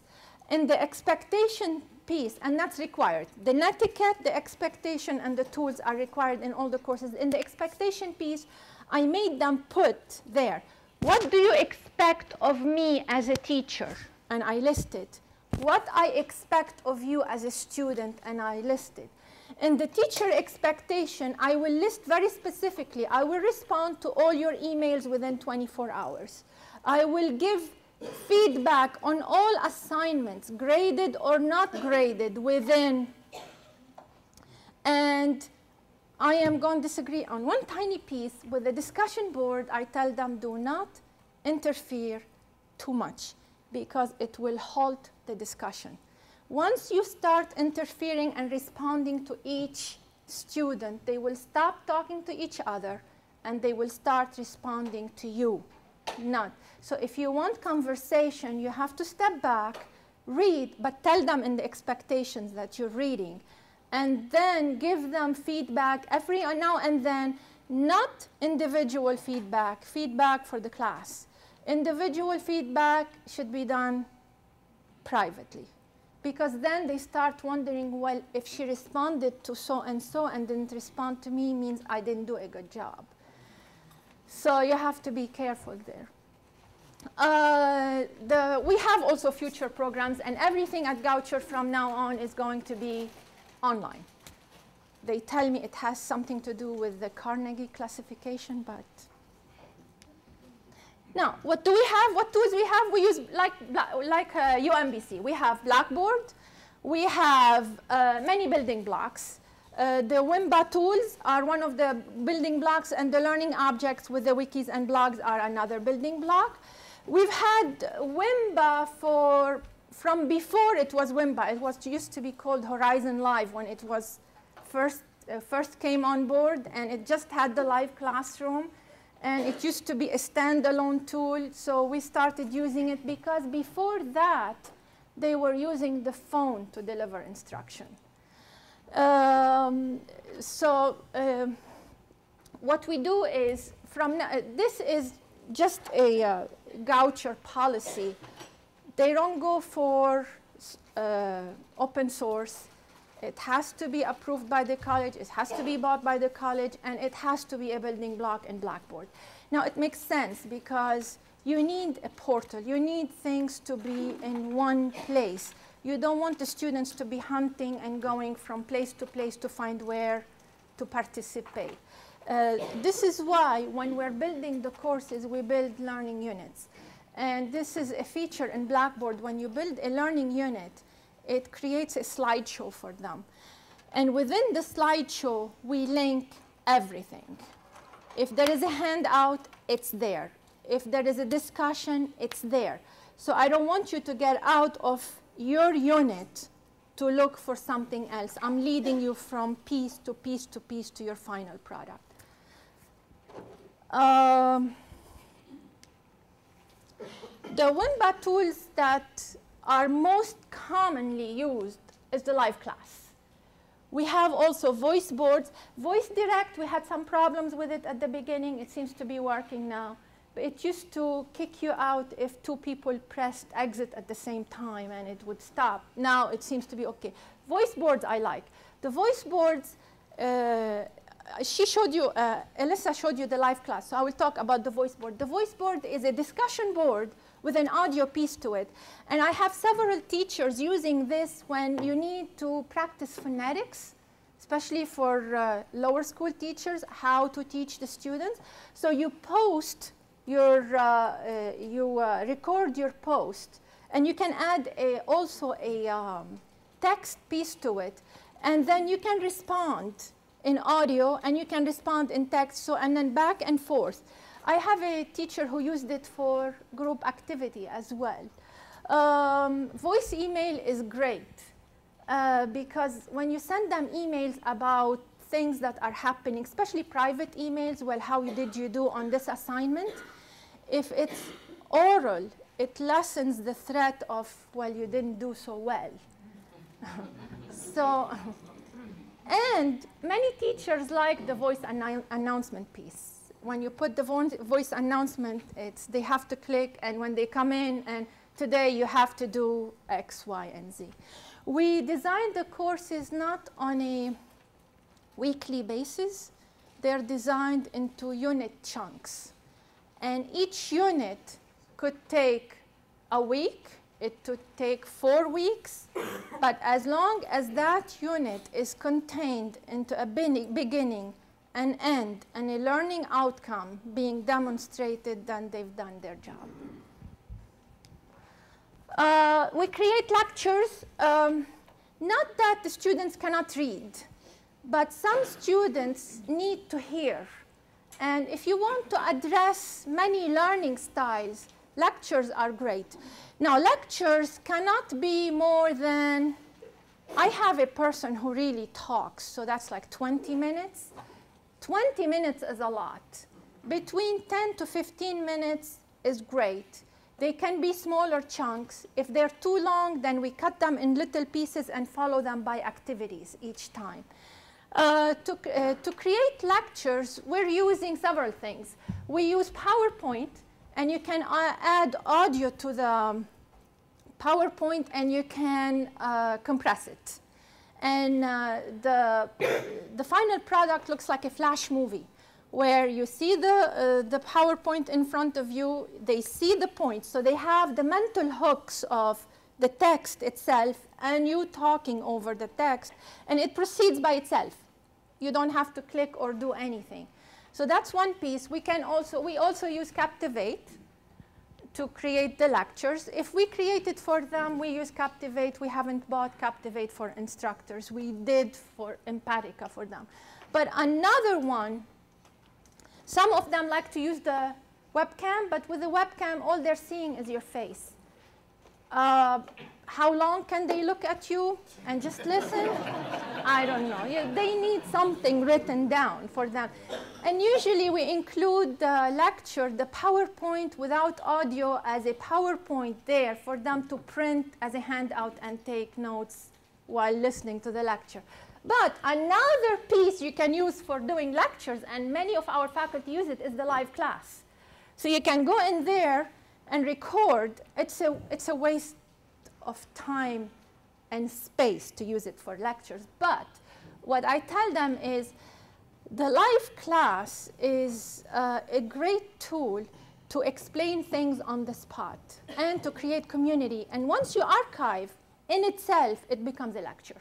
Because then they can come back and see the PowerPoint there and see, hear you talking, and they can even hear the interaction with the students. So it adds the face-to-face interaction. The learning units, we use synchronous and asynchronous. We have to balance it. Why do we balance? Depending on program, in the ED program, if I tell them, you have a live class once a week, I will have a riot. If we have more than 3 a semester, they complain. Mostly because they say, well, I signed up for this class because it's distance learning, and you're making me be at a specific time So what we do is each instructor has to tell us ahead of time, I'm going to have 5 live class sessions or 3, and it has to be in the class description, otherwise they cannot have any. Now they can have many that are not required. Then if they come, and you archive, and whoever didn't come can go and listen to it. So, understand online means asynchronous. I can. Understand online means asynchronous. Well, no, it could be both. Well, that's what I mean. They have the right, seems to me they have the right. You're using an online technique. You're using it online. It's still online, although it's synchronous. I don't see the basis for their complaint unless the university is saying online means asynchronous. Probably it's a misconception, because the first thing we have to explain to them when they first come to the online classes, these are not training modules. These are not independently created CDs, DVDs, or WBTs where you can go and do the work whenever you want at whatever time you want, because it's a misconception. They come to you and think, well, I thought I have the whole semester to finish. No. You are participating every day. If you don't log in every day, you missed quite a bit. And then part of the synchronous piece is, well, you're making me come at a specific time, and I'm very busy. So we have to announce it ahead of time. Now, in the Master of Arts, they have a synchronous class once a week. And if you take it away from them, they get upset. They like the piece, because this is where they go and converse and talk to each other. But removing the live class altogether isn't advisable, because it's a great tool to explain things on the spot, to create community, and to connect with people. So this is the advantages of synchronous. What is the advantages? The advantages of asynchronous is reflection. With the synchronous piece, even if you give them 10 seconds, you're still not getting deep enough reflections, but you will in the discussion board. Now, the only thing I also explained to them is, what is the difference between a discussion board, a wiki, a blog, and a journal? And they're not interchangeable.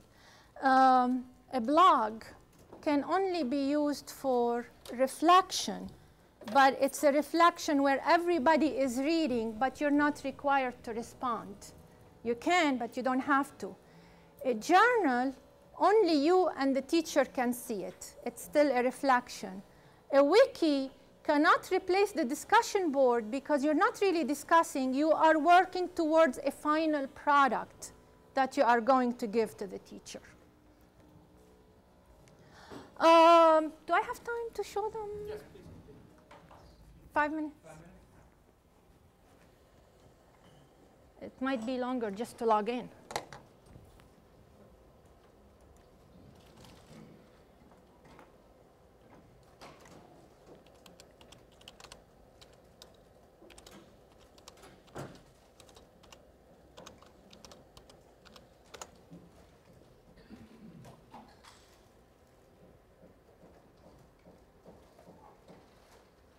Okay. This is the Blackboard tutorial course for students. And in it, when they first come in, they see the directions. And my screen is how to access the units, what they need to do, and what's a learning unit.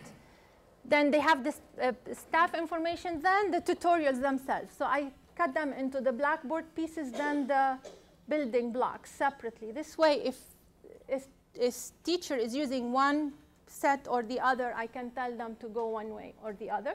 Succeeding online is teaching them tips on how to manage your time and how to be a successful online student. And the rest are tech requirements for Goucher. Now, if you do not have these requirements, you cannot take an online or a hybrid class. You need this or you will not succeed. And it's posted on the website. It's even in their catalog. And we design things here. I'm going to show you. So this is one of the learning units. They go in. I have a PDF for them, and the PDF tells them we're almost done with Captivate files. So we're going to put PDF and Captivate, and you do what you please. But the PDFs are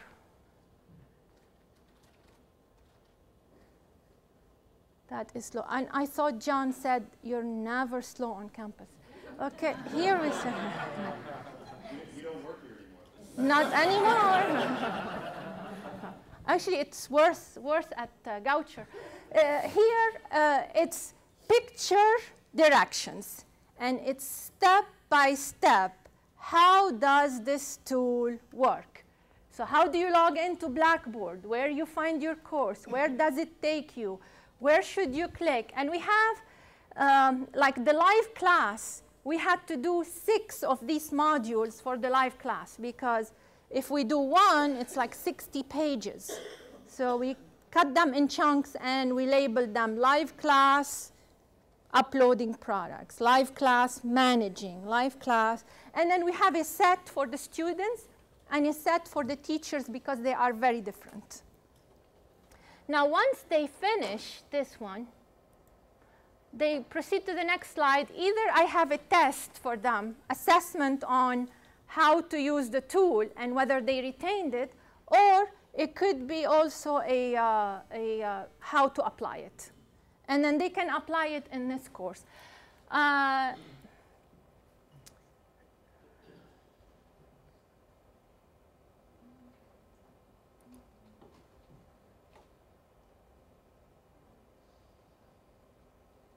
No, it's not working. Hmm? Oh, yeah, you're right. No.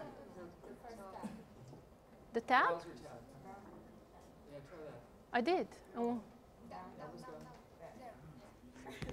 Glasses. I can't see it. Oh, here. Once, you're right, it did open a new net tab. Then this is the netiquette that we are required, and this is troubleshooting. Before you call us, do the following. So what they do is, you need to allow cookies. And if you have several browsers, follow different browsers, how to allow cookies, and how to clear cookies, because sometimes it stops working. And then enable pop-ups for these 3 browsers.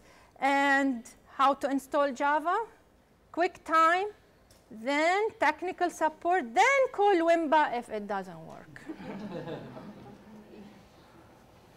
So would you like to see anything else? Any questions? You made a statement that most of the faculty didn't complete the introductory training for distance learning. Did you make that a requirement of either getting certified or maintaining your certification, or is there separate certification to do distance learning instruction? It's separate. They did not complete it when it was complete distance learning training, which means they had to design their own courses, but I taught them how. When we went to the course design team, since we're designing the course, they are completing the course on how to teach online. We do not have certification, and it's not mandatory. We cannot do that. Not yet. You made another statement that adult learners are more receptive to distance learning or hybrid courses. Do you have anything to back that up, and how do you define an adult learner? Well, this is it. Yes, the research has shown, if you go to the Pew Network and look at their surveys, adult learners are more inclined to do distance learning than undergraduates. Now, what's the definition of an adult learner? We would think it's 18 and up. They're defining it, it's average age 35 and 30 and up. Or the younger ones are, even though they're adults, they're not putting them in that category. I have 2 questions about your mentoring program. You mentioned that once a course is developed, you have mentors that work with the faculty. Can you tell me if that's the resource, is it very resource intensive to do that? That's one question. The other one is is there some type of feedback mechanism from the mentors back to the instructional designers about things that? Yes, because the mentors are part of the instructional design team. So we have several technology specialists and what you might call course developers. And these people are the ones that are mentors at this point, and they report back. Now, for feedback, we do not rely on them. For feedback, we ask the instructors. We have a survey that we give them. They survey the students mid-semester and end semester for feedback on how it worked, what should be changed, and we change accordingly. We redesign the course according to that feedback. Do you need tons of mentors? Do you need tons of mentors for that? You will eventually, and I'm hoping the instructors themselves will become mentors once they become proficient in teaching. This is not a question. I just wanted to let my colleagues know that the Vice Provost for Academic Affairs of UMBC has been sitting here since morning until we just left. He was curious. He wanted me to know that, yes, UMBC was well represented and that they know what is going on, and it comes when they do the faculty evaluation. So I was impressed that UMBC, our host, was doing a good job. Thank you. Just to add to that, you might have tell you where she got her PhD from. I got my BA, BS in biochemistry and modern languages and linguistics from UMBC. I got a master's degree in French literature from College Park and a PhD in the LLC program at UMBC. And I came back. Can I ask you a question about what is the attitude of the administration at Goucher to distance learning, and where are they looking more at emphasizing blended learning, or where are they? For graduate or undergraduate? Undergraduate and graduate. For undergraduate, nothing is being done. It's just, no, they are just pushing towards now start using Blackboard, start using the technology. For graduate, the push is for all online and the MED, MAT to be online and blended. And now the only problem with all of this is a recommendation, and none of it is backed by you have to or it's mandatory. Yes, he used to be the president of NPR. Yes, he is. I was just interested in, at Goucher College, the distinction between blended and hybrid. I mean, hybrid, I think. Hybrid is blended. It's just another. You're using them interchangeably. Yes. It's synonymous? Yes. Okay. It's like when you start talking distance learning, distance education, online learning, and e-learning. They all mean the same thing. Hybrid and blended mean the same thing. Okay, fine. Now, I guess people like to change to, well, this is the designer term, blended. Well, it seemed like at one time the terminology was blended, and then we kind of moved away to hybrid, and now it's you both. were making a distinction. Actually, the Sloan is using blended now. Okay. I'm at the University of Baltimore, and we use blended for anything that's kind of in between, in that gray area, from like 20% online to 80% online. Some combination. But the magic number we use for hybrid is the 50-50 mark, so that we can take advantage of scheduling a classroom twice. That's it, that's distinction. At the Sloan C, I went to their blended learning workshop last year, and they said they haven't made that distinction yet, and for them, blended or hybrid is determined by institution. Okay. So you can call it hybrid if you put 20% online or half-half, but it's institutionally defined at this point, which we went around. Thank you. Thank you. Any questions?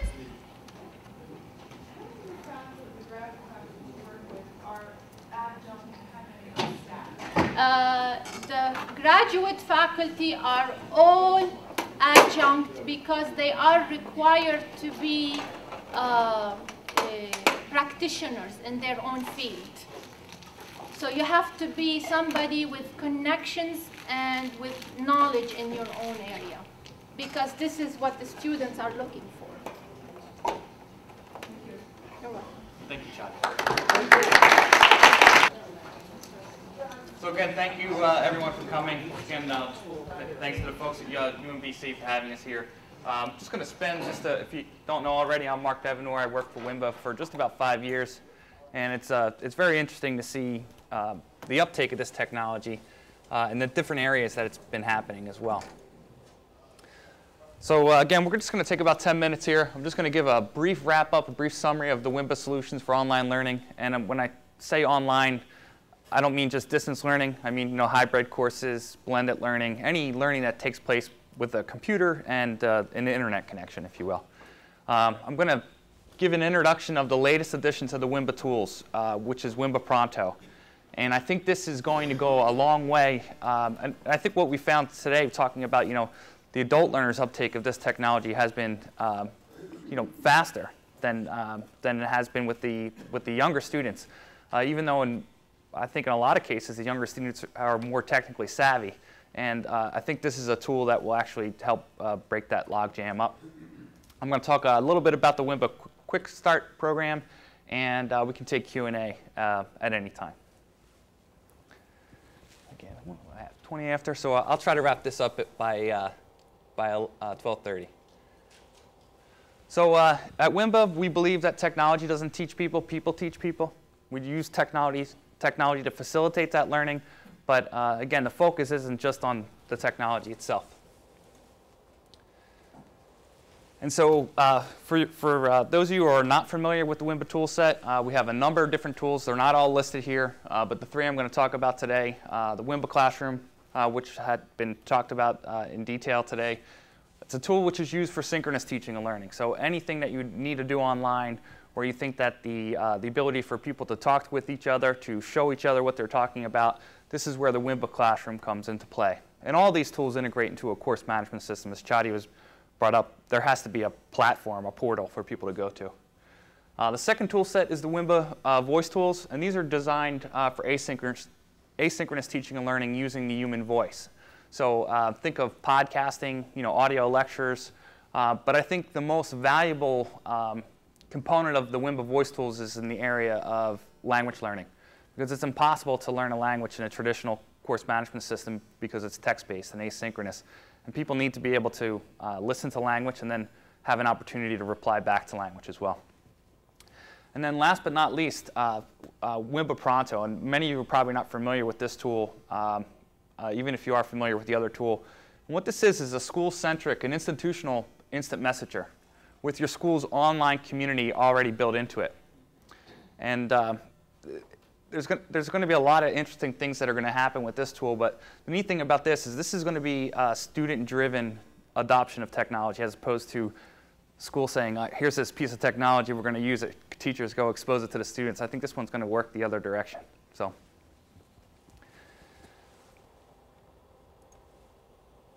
So again, WMBA Classroom we talked about today, what people use this tool for. They're using it for live virtual classes, obviously, but there's all different types of things you can do in blended and hybrid courses, from course capturing, online office hours, as you brought up, guest lecturers. So even if you have a physical classroom, you want to bring in somebody at a distance, you could do so.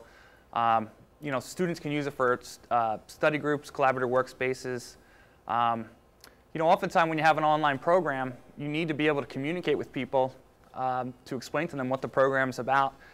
So online student orientation, this tool I've seen used for in an awful lot of places. And then also faculty members need to be trained on how to teach online. And so I see organizations use it to teach their faculty at a distance as well. So I'm not going to go into all the features and subsets, but additionally, what this tool is it's a tool that's you can use to break down geography or distance. And so it really doesn't matter where people are. And there's three things that I think that any platform has to have. The first thing is a good way for me to talk with you and you to talk back with me. So we have that with the voice over IP that's built into the WMBA Classroom. The second thing that I think is really important is for you to be able to, not only for us to communicate with each other using our voices, but to be able to share with each other what we're talking about visually. So you can do that with application sharing, you know, with the electronic whiteboard, PowerPoints, any type of visual content that we want to bring into play. But the thing that I think is really important about using any type of tool that's a synchronous distance learning platform is the level of interactivity. You have to have it. It can't just be a passive experience like watching television. So the way we do that is through the use of breakout rooms, or even little things like emoticons, public and private chat, polling and quizzing, making sure that students just can't sit there for an hour or 2 hours and look at a screen. So you have to make these events interactive. So the next tool set that we're going to talk about briefly is the WMBA voice tools. And what these tools are used for is to really add that human touch. Somebody had brought up the use of sending the voice email. And again, it's not something that you have to overuse, but it's something that really adds that personal touch to your course. You can use these tools to appeal to different learning styles. Obviously, not everyone is just a visual learner, and audio has its part. I've heard it come up at least 3 times about the ability to build community when students can actually talk with each other.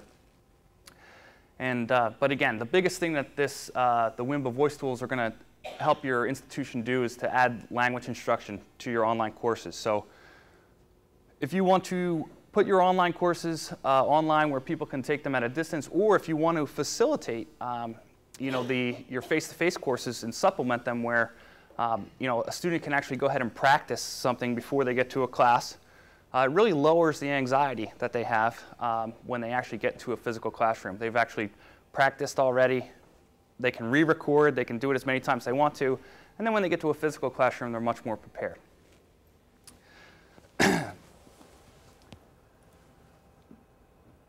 So there's a number of different tools here. There's a podcasting tool, voice discussion board, which is probably the most used tool because of the fact that students can not only listen to audio and read text, but they have an opportunity to respond back with it using their own voice, and they can practice. But there's a voice authoring tool, voice presentation tool, voice email, and of course the tool is integrated in your course management system. So the tool I want to talk about today is WMBA Pronto. And so we talked a little bit earlier about WMBA Pronto being an institutional instant messenger. So I mean, what does this tool, how's it going to help your organization? How's it going to help your students? Well, it's a tool that's designed to promote that student-to-student learning that you guys are using some of the other tools for. It's designed to promote that academic networking as well, so it can actually tie in the different components of your school so that they can actually talk to each other. And you guys can share with each other as well. To cultivate that campus community, and also to provide quality services online. A lot of times in the distance ed courses, those students don't get the same level of services that your students that come to a physical location get. And I think Pronto is going to be a tool that's going to help fix that problem. So what is Pronto? So Pronto is a school-centric instant messaging platform, and it goes beyond that. It has other components in it, like voice over IP. So not only will I be able to chat with you, if you have a microphone in your computer, I'll be able to talk with you using the same voice over IP we have in the WMBA classroom. And you can also have group voice and instant messaging as well. So if you want to create 4 or 5 students and say, hey, you guys need to work on this project together, they will. Or they'll have the ability to do it spontaneously. It also has video in it, if you have a camera, and application sharing, which is very important. So if we're talking about a subject, working on a project, I can actually share my desktop. I can bring in a Word document or bring in an Excel spreadsheet, and we can then talk about that instant message, bring that application into that chat room environment. Now, the neat thing about Pronto is the fact that it's tightly integrated into your course management system. So if a student is enrolled, just say in one course, say they're enrolled in Western Civ, the only other students that student is going to see in their instant messaging client is just the students that are enrolled in that course. Now, if they're taking 5 classes, they'll see all the students they're taking courses or taking classes with. So they'll automatically be able to communicate with that person any time. There's also a school tab in there. We'll get in there a little bit differently, or in a couple minutes. But You know, one of the things that's a challenge about teaching an online course is that, you know, sometimes it feels like you're teaching it 24 hours a day, right? And so, oh, why do I need this tool? Now I'm going to be contacted all the time, right? So, but teachers and TAs can be invisible if they want to, and then they can use this tool to actually facilitate some of those things like office hours in a little bit easier way. And think of this tool as more of an informal communication tool, and the Wimba Classroom more is that formal environment.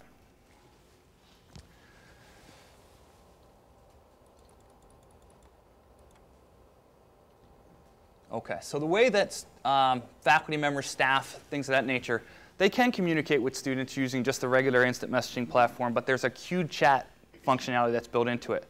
So students, so say you're teaching an online course and you want to have an office hour on Monday from 8 o'clock till 9 o'clock. It's in the syllabus, I'm going to be available. Basically, you have a queued chat environment where your students can actually line up outside of your door, and you can decide, hey, I want to talk to Mike. You can even ask him to, hey, Mike, before you enter the room, tell me what your question is. And you can type out his question, and then you can bring him into that queue chat environment. You can chat with him back and forth privately.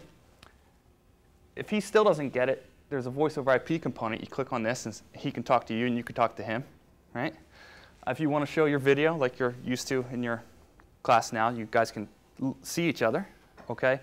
But you're still having an issue, and you say, Mike, I don't know what's going on. Can I see let me see the paper you're working on. You click on this application sharing button, and you'll be able to see his desktop or any application that he's sharing with you.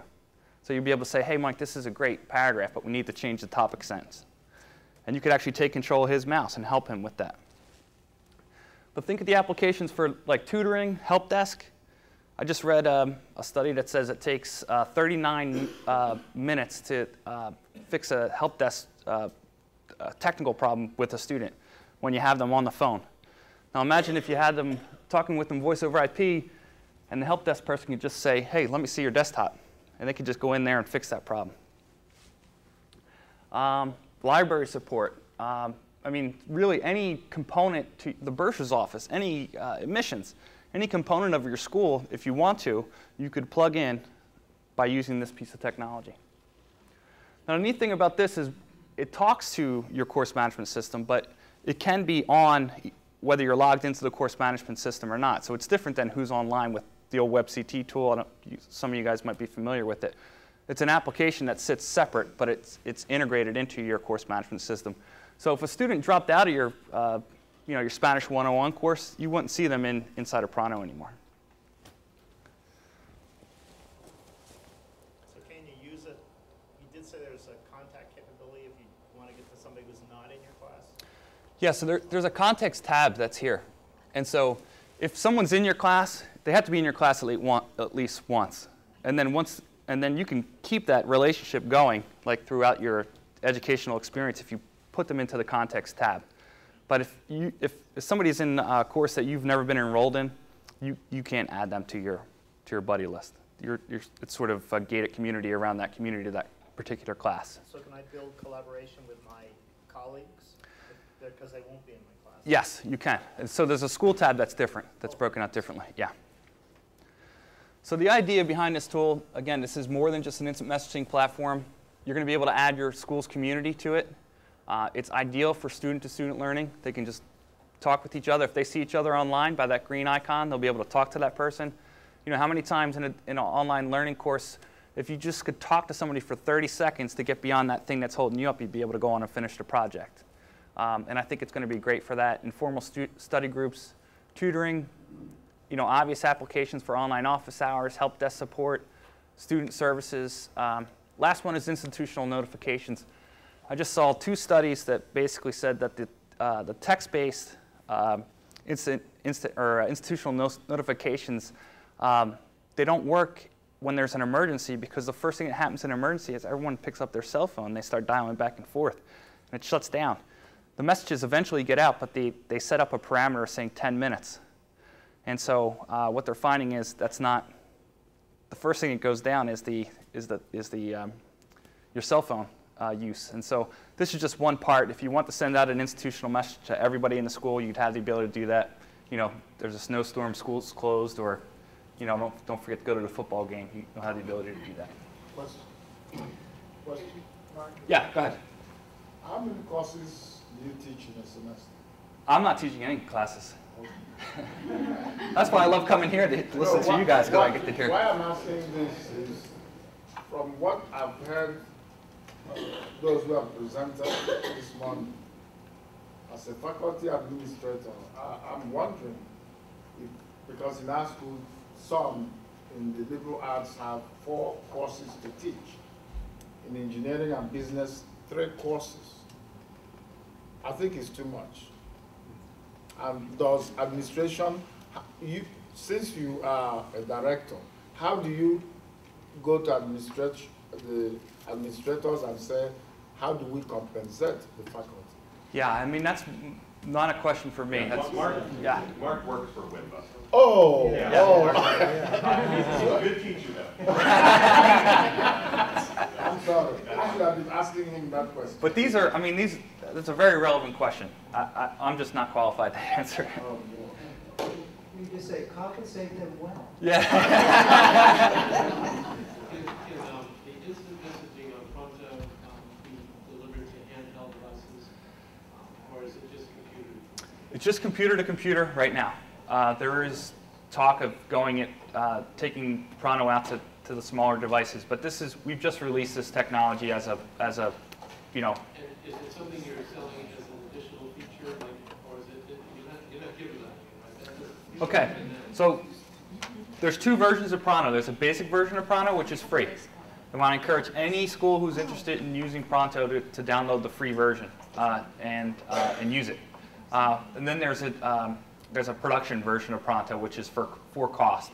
The basic version is a little bit more scaled down. It has voice over IP in it. It has instant messaging. It talks to your course management system, but it doesn't have application sharing. There's no video. There's no queued chat. There's no institutional notifications. It's more of a scaled down version. But to get familiar with the technology, the basic version is probably the best place to start. And we do have it. It's in our record. Yeah, I mean, there's so many schools that have it. But the weird thing is, until you get this technology in the hands of students, this is when you're going to see it spread. There's so many schools that I work with have it installed in their Blackboard environment, but unless you get the students downloading it, you know, it's just another ornament on the Christmas tree. I actually used it one winter, in which I taught a class, a 3 or 4 week course. And I told them, well, we have this new tool, Pronto. I know you can work with it. I don't really know very well what it does, but we can try and see what happens. And actually, the students use it to communicate with one another. It didn't go from that class, but And that's at that moment, yeah. it did work. And that's, again, this, as opposed to technology coming from the top down, this is a technology that if you make it available will come from the bottom Yeah, up. I didn't do much with this. They actually told me, oh, we have talked in Pronto. We have discussed this. We have done this. So how many people here are from a school with a FTE of around 4,000 or smaller? Couple?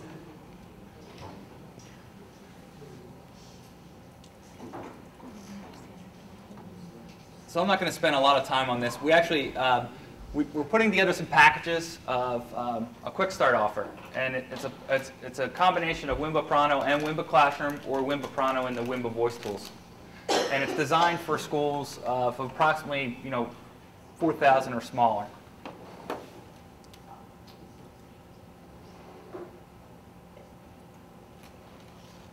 And basically what comes with the offer, CMS integration, ASP hosting, we host the technology for you, 2 days of custom online training, plus weekly public training, 24/7 tech support, FTE service levels, so WMBA Classroom, WMBA Voice, and Pronto, and the packages are starting around, as the top one's around 23,000, the lowest one's around 14,000 first package. So if anybody comes from a small school, or you have a small online program, and with the lower FTEs, we have very, very affordable packages that are available now.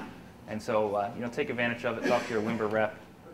It's something that I think a lot of schools are going to take advantage of over the next, 6 months or so. But that's it. Thank you for everyone for coming. If anybody